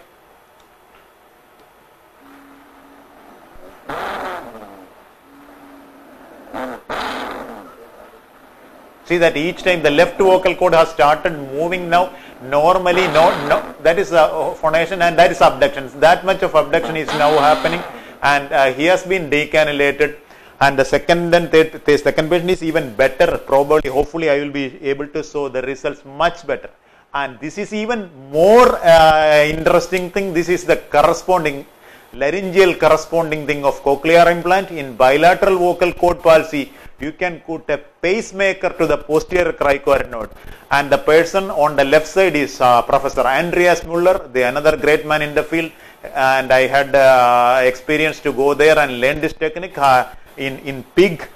I think this implant will be marketed in 2019 or 2020 by the Medal company, who is actually marketing the cochlear implant. So this is going to be a breakthrough. You are going to put the implant in the posterior cricoarytenoid. So each time the patient's chest expand, it fire, and the posterior cricoarytenoid will open up. So very, very interesting things are happening in bilateral vocal cord palsy. Immediate post-thyroidectomy vocal cord palsy, how do you do? As far as possible, don't do tracheostomy. You can manage almost conservatively if there is a post-thyroidectomy bilateral vocal cord palsy. Put him in the ICU, put CPAP, propped up position, steroids, give oxygen, proton pump inhibitor. You can also knock off the adductor by giving Botox so that there is no adduction, and give rest. Of course, in a very difficult case where there is aspiration, you may have to do tracheostomy. And even more exciting finding is this: maybe all surgery will go away. There are now new selective neurotropic agents have been described. You know that the problem with the recurrent laryngeal nerve is that if the recurrent laryngeal nerve is cut, they develop synkinesis. That means misdirection of fibers. Abductor go to adductor, adductor go to abductor, vice versa. And that creates a useless vocal cord functioning. Now we have got selective stimulants. So if you inject netrin to the adductor muscle, it will attract only the adductor fibers. And if you inject glial cell dependent neurotropic factor to the abductor muscle, then it will attract only abductor fibers. So probably, maybe in the future, we will not do any surgery. We will just inject into the muscle. The neurotropic fiber will attract the regeneration of the nerve, and all these things may be a thing of future. This is really unbelievable area. Previously, we thought we were in a tunnel when we were treating bilateral vocal cord palsy. Hopefully, we are seeing light at the end of the tunnel. Sir, we are expecting a lot of exciting things. We have a lot of questions actually. Maybe you can answer a few. One by Dr. Kranti Bhavana. She's asking, it's very, very useful. Need some details about Botox use in laryngeal problems. What is the role of some details of Botox? Botox is most commonly used in adductor spasmodic dysphonia. You have to use 2.5 units into each thyroarytenoid. That means 5 units. Some patients may require slightly higher dose. Abductor spasmodic dysphonia, you can inject only on one side, because if you inject both posterior cricoarytenoid, patient will have stridor. Third common indication will be vocal process granuloma, which we discussed little early. Recurrent vocal process granuloma, the best treatment available is Botox, because it knocks off the thyroarytenoid, vocal cord become absolutely rested, there is no hitting against each other, and in 3 weeks time the granuloma will be gone. And the last indication in laryngology will be cricopharyngeal spasm. Both idiopathic cricopharyngeal spasm as well as cricopharyngeal spasm occurring in lateral medullary syndrome, which of course we will be discussing in the next topic. So you can give Botox and open up the esophagus again. So we have one question from Dr. Siti of Indonesia. She's asking hyaluronic acid will resorb after 1 to 2 years. Do the patient need injections every 2 years or evaluation of the complaint first? Hyaluronic acid will not last even 1 year, it will last only 6 months. So it is injected only for two groups. One, when you expect a recovery. So 6 months later vocal cord will recover. Second, life expectancy of the patient is poor. Say a bronchogenic carcinoma presenting with a vocal cord palsy, you cannot take that patient to the theatre to do the thyroplasty. So you can do hyaluronic acid injection. There is another agent, that is the hydroxyapatite paste, that is right now not available in India. It was earlier by the name Restylane. That lasts 1.5 years. So we have one more question from Dr. Amruta TVS.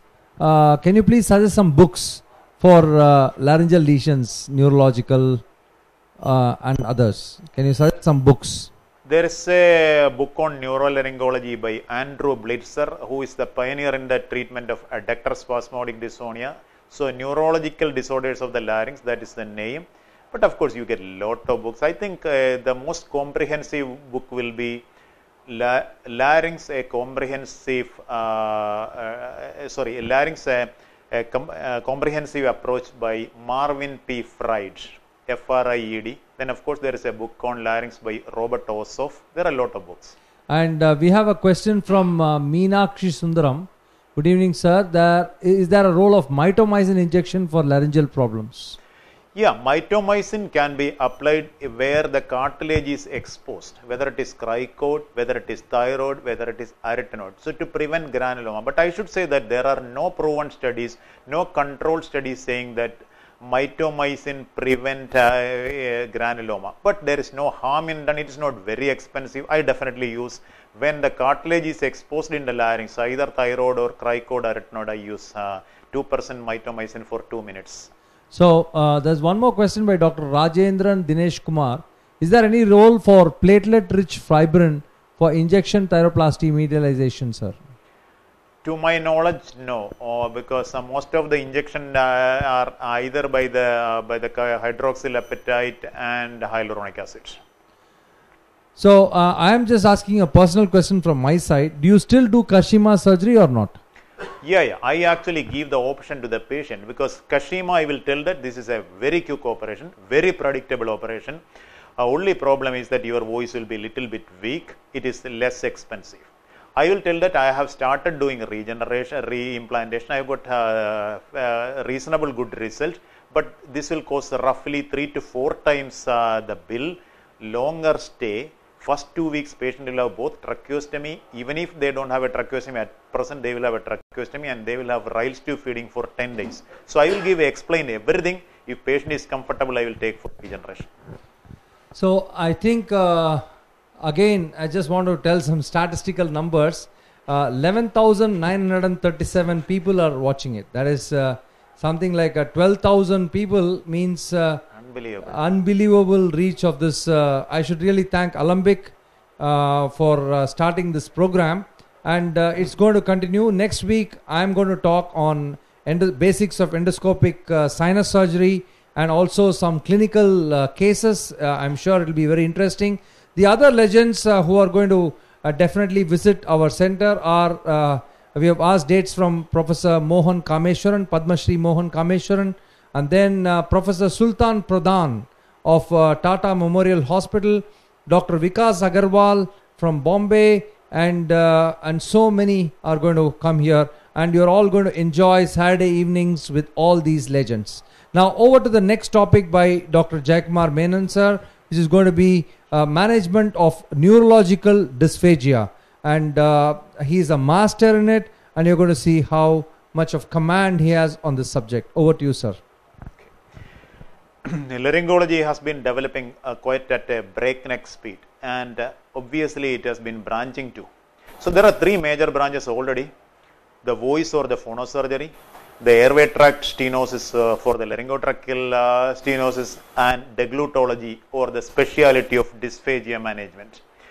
Now this has been a major problem.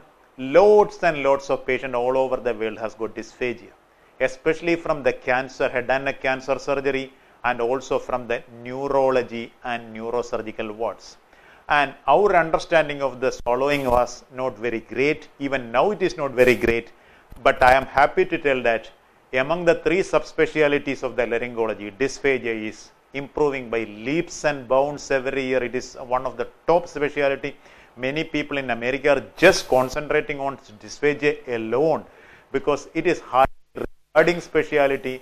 And so I have got actually a dysphagia unit in Amrita, Cochin. So I am a visiting consultant there. I actually do only swallowing there in Amrita. In KIMS I do all the 3 branches of the laryngology.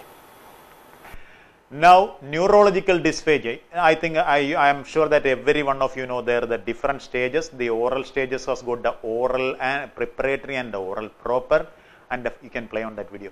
And the pharyngeal and esophageal stages are there. In most of the neurological dysphagia, you actually get the problems are either in the oral stage or in the pharyngeal stage. So this is a classical video fluoroscopy showing the picture, how the bolus is going. Fluoroscopy is a very important tool in assessing the swallowing mechanism. Now, what are the common causes of neurological causes? So we are not taking into consideration the head and neck cancer at all. So that is a major group. So the major common causes of neurological causes of swallowing is, one is the brain stroke or the lateral medullary syndrome, or otherwise known as the Wallenberg syndrome. Many times they will have only one complaint, swallowing. They are otherwise okay. They don't have any limb movement or any problem. They will just wake up one day saying that I cannot swallow anything. So that can present like that. Motor neuron disease is a very difficult condition, very frustrating condition. Treatment is very, very difficult. Parkinsonism is the condition which can affect all the stages of swallowing. And of course, many neurosurgical procedures, especially of the posterior cranial fossa, like foramen magnum decompression, Arnold-Chiari malformation surgery, the acoustic neuroma surgery, they all can actually create problem with the swallowing. Now, this is a huge topic, so I will try to make as simple as that. So I believe that any complex topic should be oversimplified, then only it is easy to understand. So this is a very complex topic. So I am just going to make you understand this way.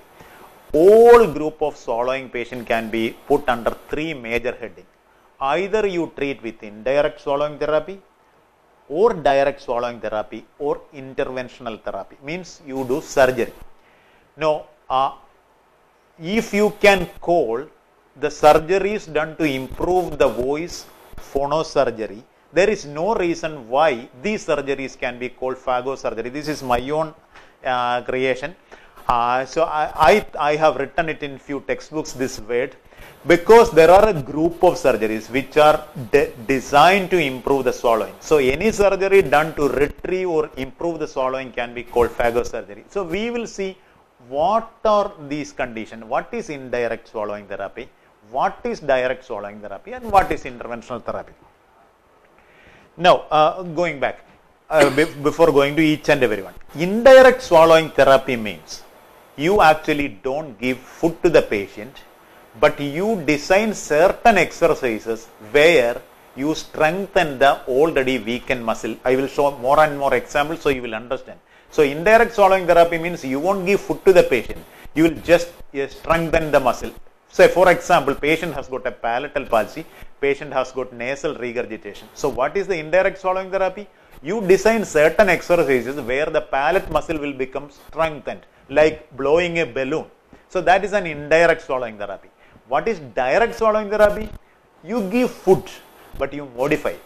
You don't give the standard. You modify it in different way. You may modify its texture, you may modify its temperature, you may modify its volume, you may modify the position in which the patient has to swallow, you may tell the techniques to swallow when patient has got cough or something like that. And interventional therapy is a surgery. So with this basic understanding, we will just run through few of the neurological conditions and how you can see to help them. Now imagine patient has got an oral preparatory phase problem. This patient had a skull base surgery in Bangalore, and you can see that her right facial palsy is there. So, what is the problem? She has got a gap. The lips are not closing thoroughly. So, patient cannot really swallow, and buccinator is paralyzed. So, what will happen? The food will always get collected in the oral vestibule. So, two problems she will have. She will have problem, the food will drool out and the food bolus will get collected in the vestibule. Can you click on the X-ray? Not on the picture. Yeah. Yeah, you can see that. See that there is no lip seal. You can see the barium is actually coming out, and even after swallowing, there is a lot of barium in the oral cavity. That is in the vestibule because the buccinator is paralyzed. So, buccinator cannot actually send the food back to the oral cavity proper. So, that is a very, very common condition. So, how do you treat them? So, we have seen that indirect swallowing therapy. We know that the patient has, mind you, most of the swallowing therapy techniques are very simple techniques. All of you can follow if you understand it properly, the pathophysiology. So, imagine patient has got a lip weakness. What you will do? You do a lip strengthening exercise.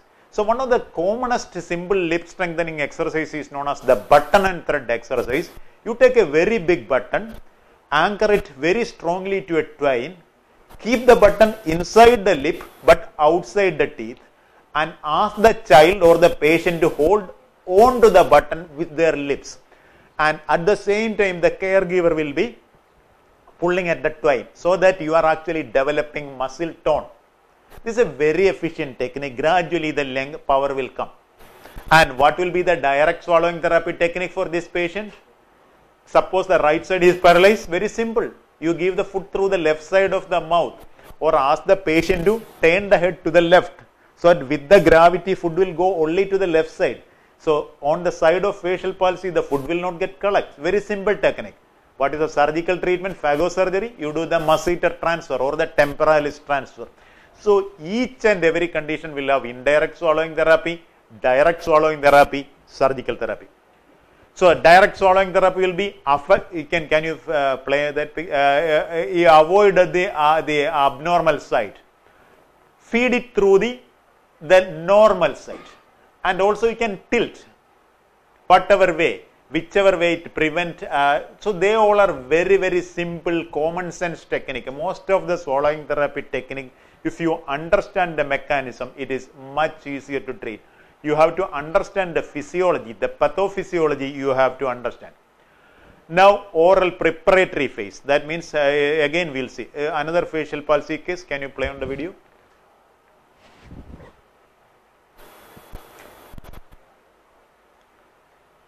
See, you can see that there is plenty of bolus in the vestibule. This is the buccinator paralysis. You can see that even after the tongue has propelled the mass into the oropharynx, there is plenty of barium still in the oral cavity. Since it is in the lateral view, you can't understand. But if it is in the AP view, you can see it is clearly outside the teeth. But here you can see that the barium is still there. That is the classical buccinator paralysis. So how you manage? Indirect swallowing therapy will be muscle strengthening. Ask the patient to blow. So the buccinator will strengthening. What is a direct swallowing therapy? Again, avoid the side. Go to the normal side. It is very easy. Now, you can have inability to chew. Can you play? In a fifth cranial nerve palsy, you can actually have a lot of problem like, the mandible will not be chewing properly. So they can have a lot of other problem. We will come to that. I think we will skip that. So what you do? You give blended diet.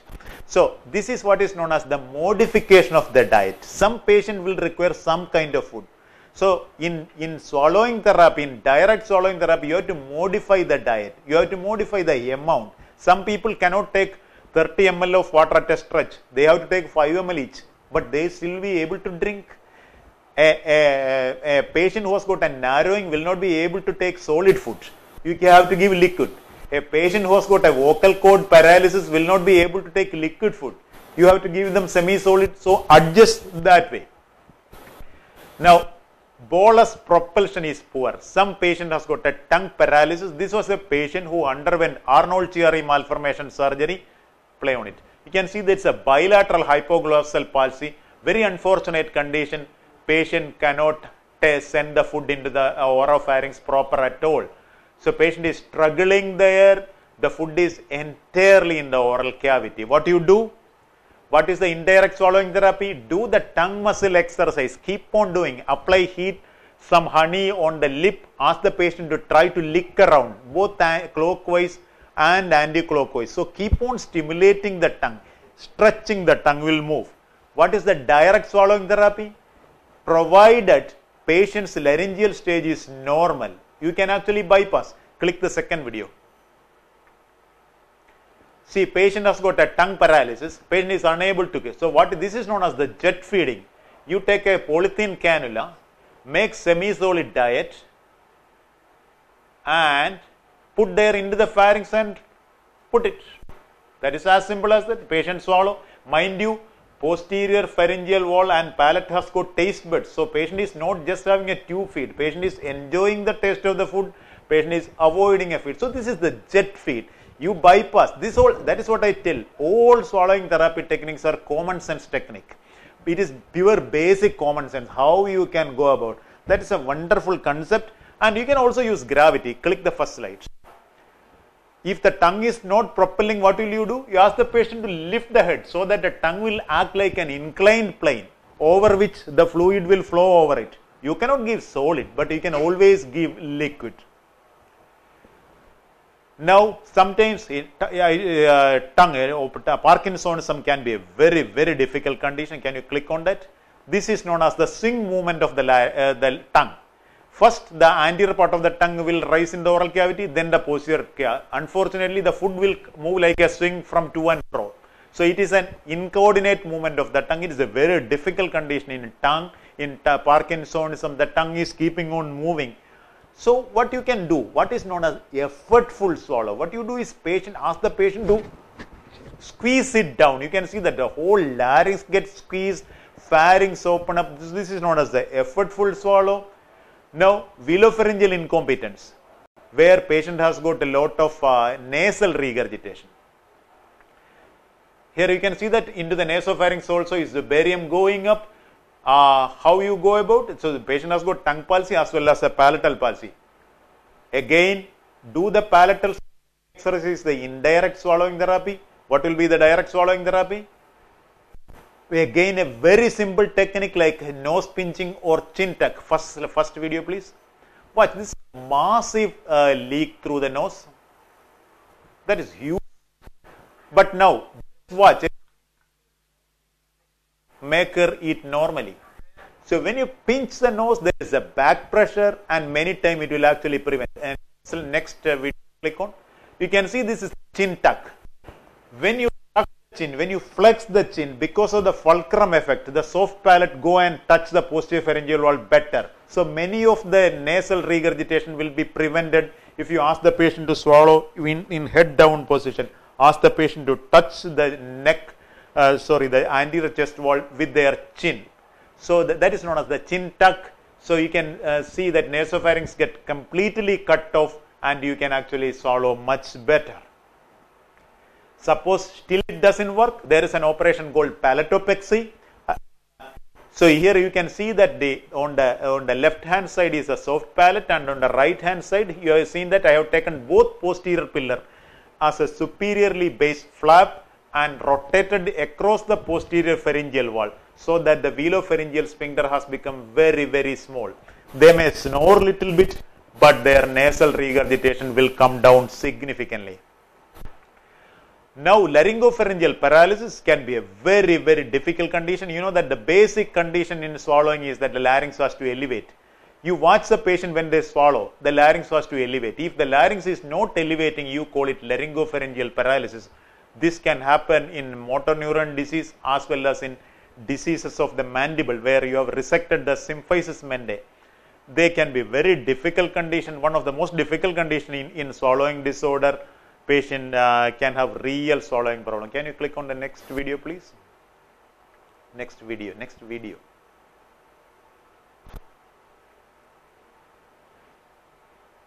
The patient is attempting to swallow, but it's not going really.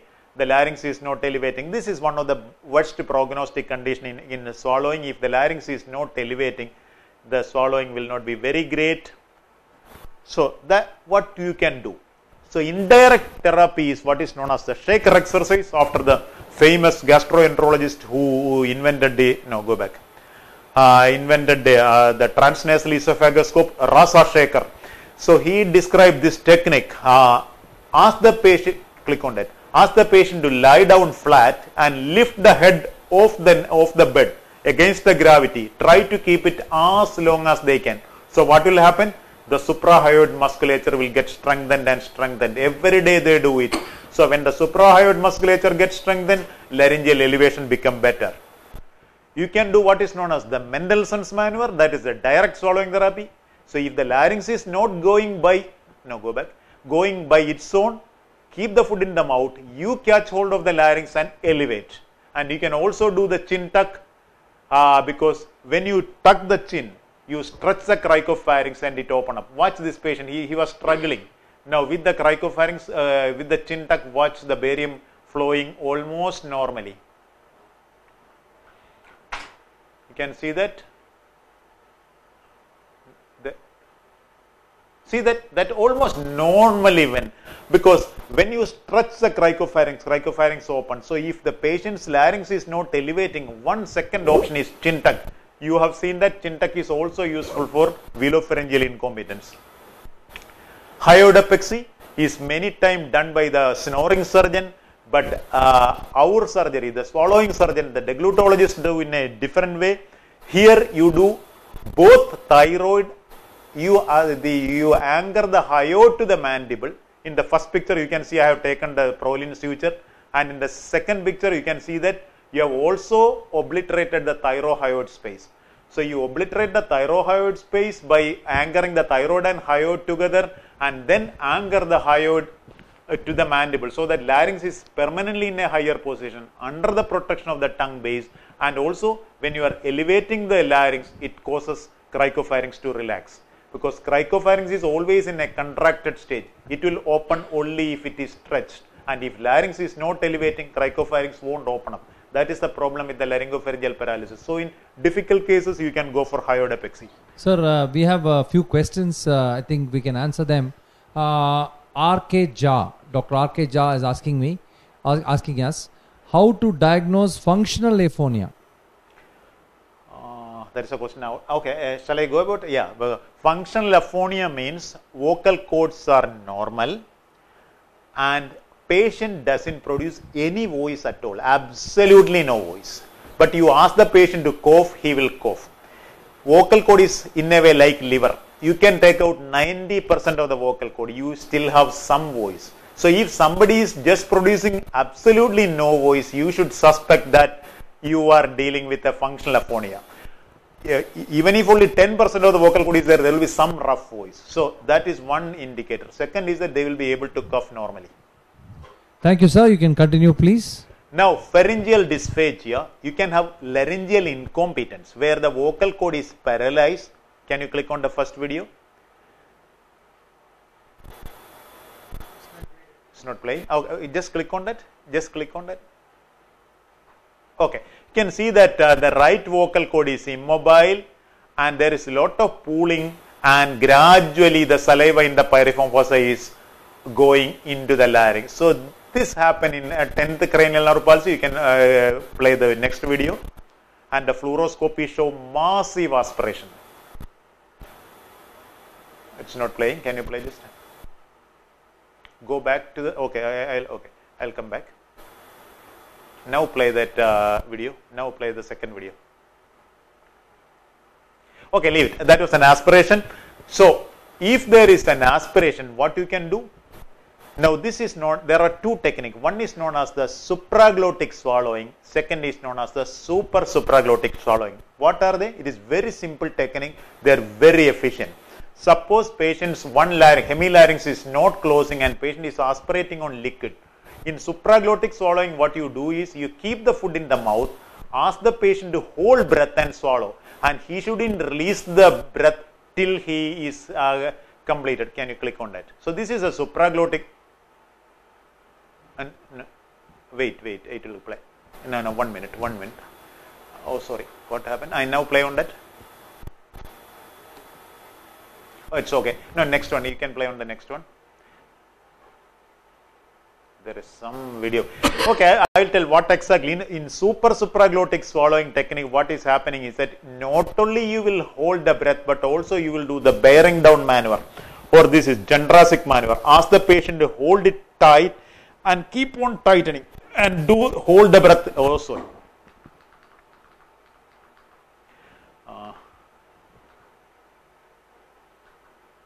Yeah, hold the breath tightly and then swallow. Now you can see the lower picture, they are not video. Look at the middle picture where both vocal cords are not closing.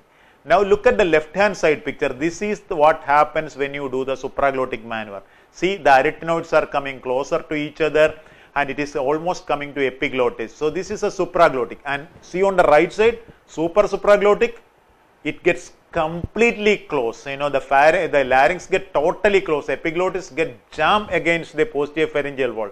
So the chance of aspiration is hardly anything. Can you click on the first video? This is a supracricoid partial laryngectomy, had massive aspiration, huge aspiration.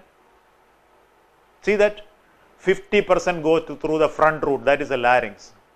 So teach him the super supraglottic swallowing technique. Watch the next video. First he didn't learn, he had aspiration, but a little later you can see that. Now this is his first attempt at the super supraglottic. That was not successful, he didn't learn it. Now see that he could actually control the thing and totally prevent aspiration. So it's a very efficient technique, excellent technique to prevent aspiration. Now sometimes neither supraglottic or super supraglottic can prevent, then you can do actually type 1 thyroplasty and direct nerve rotation. So originally, which is a phonosurgery, here comes back as a phagosurgery. Now watch this patient. Can you go a little forward on that slide? So that no, on that slide, on that video, same video. Go a little forward, a little more forward. Yeah. Now he is trying to little backward. Little backward.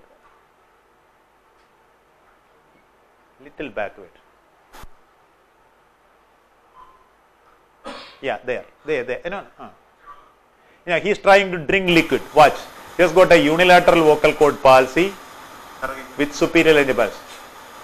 It went in, immediately came back. He aspirated. He cannot. Now, can you click on the next video? That is the after thyroplasty. No. Video. Click on the video. Now you can see that the tube is gone. He has got occasional mild cough, but he is drinking thin liquid. Now if a patient has got a unilateral vocal cord laryngeal incompetence, if he is drinking thin liquid, that is the end of the therapy, because that is the most difficult thing to drink. Solid will not leak, liquid will easily leak. So thyroplasty can be very useful at that time, and sometimes you may have to do cuff tracheostomy. And in very rare cases where the aspiration is intractable, I prefer to do this surgery. This is known as the laryngotracheal separation or disjunction. You separate the larynx and the trachea and close down the lower end of the larynx so that nothing goes down, and bring the upper end of the trachea as the tracheostomy. If and when the aspiration problem come back, patient is okay, you can do the reanastomosis. But reanastomosis is a little bit difficult procedure. Only people who do regular tracheal resection can do this surgery, because you have to do just like a tracheal resection, you have to anastomose again. So we have a few comments and questions. Just want to inform that we are being seen by 15,620 people. 15,620 people which are who have been really reached. gratifying. I'm happy to know that people are listening. Yeah, and a person called Sanjeet Mishra has written, sitting glued to my mobile screen without a blink. Okay, now a question from Dr. Nandini. Sudden hiccups, this is very common, sudden hiccups while swallowing food even after drinking water. So this is something which everybody wants to ask you. I also probably cannot have a very definite answer, but one of the cause of that kind of thing is that obviously this is irritation of the diaphragm. We all know that the hiccup is actually due to the irritation of the diaphragm get irritated. So how the diaphragm get irritated? Either the phrenic has to get irritated, that is very unlikely. So usually what happens is that some amount of an air bolus gets stuck in the stomach fundus, and it keep on irritating the to the fundus. So it stimulates the diaphragm and keep on doing that. So positioning, drinking water, all may be okay, but probably many time a simple treatment like Gelusil MPS, which is a methyl polysiloxane, which is a known anti-flatulent, that the air antagonist will actually cure. You can also give a domperidone like prokinetic agents. So we have Arun Nair asking about the future of laryngeal transplants. Laryngeal transplant is already in the vogue. Only problem is that the ideal cases are as of now very few, because the commonest cause of laryngectomy is cancer, and you don't do laryngeal transplant in a cancer because you have to give an immunosuppressant. You won't give an immunosuppressant in a cancer. So right now the indication for laryngeal transplant is a young patient who has lost his larynx in a trauma, and mind you, all the three functions of the larynx has to go, because both airway, voice and swallowing. Then if there is the ideal donor, you can do that surgery. So you can continue, Professor. Now pharyngeal paralysis, if there is no squeezing effect, suppose this patient has got a hypoglossal paralysis, pharyngeal paralysis on the right side after a schwannoma operation, and a simple technique of avoiding the right side, turning the head, tilting the head to the left. You can see that with the gravity. When patient is shifting the gravity, simply because of the gravity, whole fluid go through the left side. So there is no chance of fluid going through the paralyzed pharyngeal pyriform fossa and then causing secondary aspiration. That is very simple technique. Next slide. Next, you click on that. This is the effect of turning the head. Watch this. Patient is lying down on the right side, on his right side. And when patient is lying on the right side, so in a right sided position, you can see that whole food went through the right pyriform fossa only. You can see that colored fluid going there. So this is a very efficient technique. Suppose patient has got a left pharyngeal paralysis. Of course, this patient doesn't have a paralysis, it's only a demonstration. Can you play that video once again, the second video? So if you want to avoid one pyriform fossa, just ask the patient lie on the opposite side. You can see that now the whole colored fluid was going only through the right side because patient was lying on the right side. That's a very simple technique. So if there is a left pyriform fossa paralysis, ask the patient to lie down. Here the patient is lying on the right side, so whole food will go only through the right side. That is a very simple technique of avoiding aspiration. Now, this is very interesting to note. What will happen when you turn your head? This is a still picture. Watch the middle picture. You can see both pyriform fossa are open. You can see it. Now on the left hand side, patient has turned the head to the right side. See that what has happened? Right pyriform fossa was got completely obliterated and left pyriform fossa became much open. And see on the other side, right hand corner, patient has turned the head to the left. And what has happened? Left pyriform fossa got obliterated and right pyriform fossa became open. So this is a very useful technique. Whenever you want to open up one pyriform fossa or you want to close a paralyzed pyriform fossa, you can judiciously turn the head, and this can be done with visual feedback. You can even show the patient, put the flexible laryngoscope, put him in front of the mirror, ask him to turn and see that, look, now you are going through the right side. So this is the video evidenced swallowing therapy technique. Now if one pyriform fossa is hopelessly paralyzed, there is plenty of pooling. There is a simple surgery known as obliteration of the pyriform fossa or hypopharyngoplasty. Anybody who does thyroplasty and retinorotation can actually do that. You can see on the right side, there is a bulge, a bubble-like thing in the middle of the picture. That is a pyriform fossa. Mind you, this is done under local anesthesia. When you swallow, you see the pyriform fossa bulging.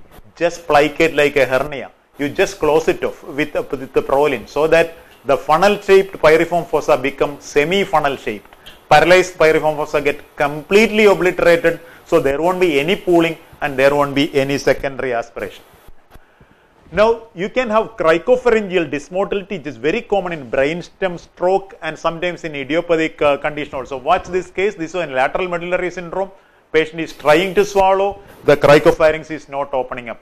It is simply staying there, and after some time it actually falls back into the larynx. So patient can have a delayed cough. That's a very difficult condition.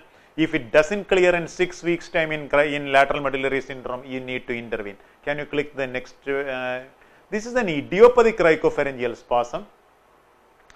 Happen in older people, especially ladies. In the lower part of the video, you can see big indentation of the posterior pharyngeal wall of the esophagus. You can see that is the idiopathic cricopharyngeal spasm. This happen in many middle-aged, that is after myotomy. You can see it is going very well. We'll come to that. Next slide. Sorry. Now, the first treatment will be Botox. You can inject under the electromyographic control, and you saw the first patient where the cricopharynx was not opening. The same patient below, can you click that video? Below video, first video. Below, yeah. The same patient who was not opening up at all, 18 days after injection, you can see that the bolus is going normally, patient is swallowing normally. So Botox can do wonders in lateral medullary syndrome early stage. Can you click that surgical video, the red one? The red one. That is a cricopharyngeal myotomy. So if Botox is not working and it's a long-standing case, you can actually open up the neck. That is the esophageal mucosa. You don't breach the mucosa, but you cut the entire cricopharyngeus muscle. And mind you, cricopharyngeus is not just confined to cricoid. To be a successful cricopharyngeal myotomy, you have to cut the muscle all the way down to the clavicle, because there is a lot of interlacing fibers with the esophagus. So to be a successful cricopharyngeal myotomy, you have to cut not only the cricopharyngeus but also the upper esophageal fiber. Now click the last video. This was a patient who had medullary carcinoma surgery, and after radiation patient had severe obstruction. It was very difficult, but this is a cricopharyngeal, same patient. Yeah, you can see that big cricopharyngeal spasm, and after cricopharyngeal myotomy you can see that patient is swallowing much better. Now we are about the end of this today's program. What is cortical stroke? You know that you will see many patients with the middle cerebral artery stroke. The neurologist will say that patient has got a middle cerebral artery stroke, patient is not swallowing. Actually, cortex has nothing to do with the swallowing. Swallowing technique is intact, but patient simply won't swallow. This is known as swallowing apraxia or swallowing agnosia. Apraxia means patient doesn't know the food is for swallowing. So he simply won't swallow. He will put the food in the mouth. His swallowing technique is perfect. He won't aspirate, but he won't swallow. And what is swallowing agnosia? He doesn't even know that food is in the mouth. They can be very difficult condition. It occurs in middle cerebral artery stroke. It is worse on the left side. If it is a left middle cerebral artery stroke, these chances are high. Right side, younger patient, left side many times take over and they have got good response. So even though their swallowing technique is, mechanism is perfectly alright, there is no risk of aspiration pneumonia, they will still require some kind of a tube feeding. So ability to enjoy food is one of the most primary requirement. That is why deglutology is one of the most gratifying specialty in ENT. Because I know that as a laryngologist, I have retrieved the voice of many people. They are very thankful to you. But it is nothing when compared to the patient's gratitude in whom you have retrieved the ability to eat and drink just like a normal person. If you can't eat and drink, then what is the point in living? So that's a very exhaustive 3 lectures. Thank you, Dr. Jayakumar sir. Thank you. In fact, we have a lot of questions. Dr. Sambhaji Chintale has asked, what is the treatment for globus pharyngeus? First of all, you have to make sure that you are not missing anything. So, globus, 5% of the lower esophageal pathology can actually present as globus. So, before branding them globus, do a thorough examination, do a flexible laryngoscopy, and if in doubt, you do a esophagoscopy. If you have got the facility to do the esophagoscopy yourself, like transnasal esophagoscopy, great. Otherwise, you ask your surgical gastro or medical gastro colleague to do the esophagoscopy. If they are all right, then you can treat globus with pantoprazole, and sometimes you may have to do an antipepsin agent too. And many times reassurance will be okay, and you have to change the lifestyle measures.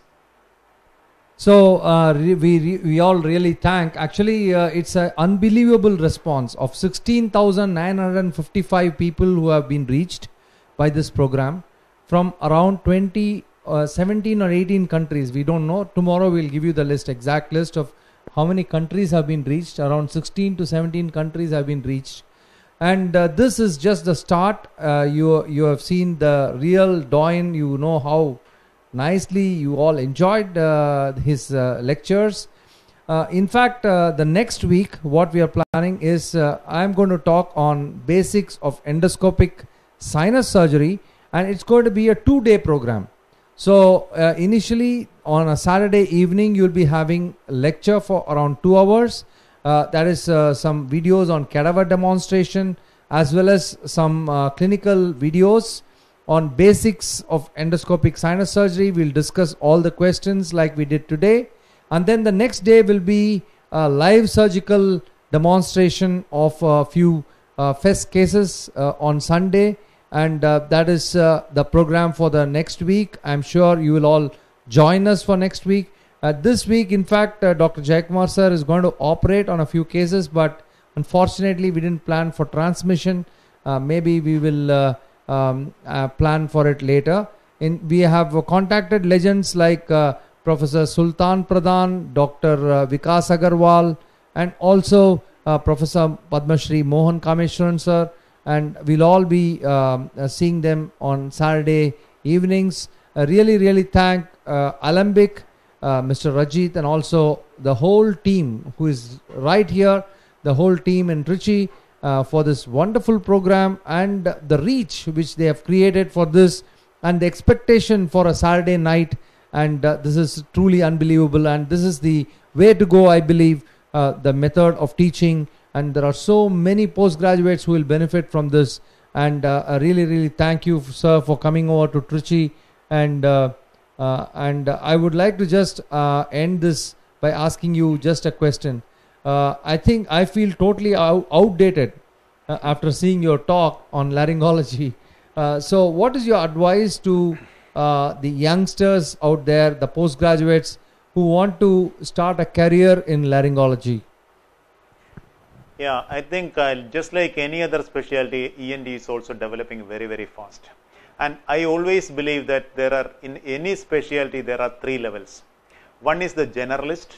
That means you do everything. So in the beginning stage of your career, you have to do that. You have to do tone, you have to do throat, you have to do nose, you have to do ear. Because then only you will know the attitude, and you will have the aptitude. Then the next stage is you have to upgrade it to the level 2. That is the generalist with special interest. Because you may select laryngology. But in the beginning, you cannot survive on laryngology alone. So what you are doing, you are going to do general ENT alone also. But mind you, you will concentrate on laryngology or whatever, otology if it is. And you will publish and present paper only on laryngology. That is very important. If you talk about otology today, rhinology tomorrow, head and neck surgery day after tomorrow, nobody is going to take you seriously. But if you keep on talking on one thing, people will know that, okay, you are there. So that is the English level. You are going to level 2, generalist with special interest. Now the last level is a super specialist. That is optional. If you want, you can become a super specialist like what I have done. And I don't do ear and nose, but it's up to you. So society need all the 3. The village, the rural area require the generalist. The bigger towns require the generalist with the special interest, and the higher referral center certainly require the super specialist. So by the time you have got enough time to develop specialty, so you are not under pressure to earn. If you take a specialty, if you tell that I am going to practice laryngology tomorrow, you will struggle because you won't get enough case. So that is how you should be going. So thank you very much, sir. I think the youngsters really enjoyed that final answer of yours. So level 1, level 2 and level 3. And just want to advise those of you who really want to choose the level 3 or the level 2 that the most important thing is project yourself in one field. Excellent. Or else you will not be equated to that particular area. and that is very important. Don't project yourself as a rhinologist, as a otologist, as a implantologist and everything. So that will lead you nowhere in this world, because the world is moving towards the highest focus in every field. Thank you very much, and have a very good night. Thank you. Good night.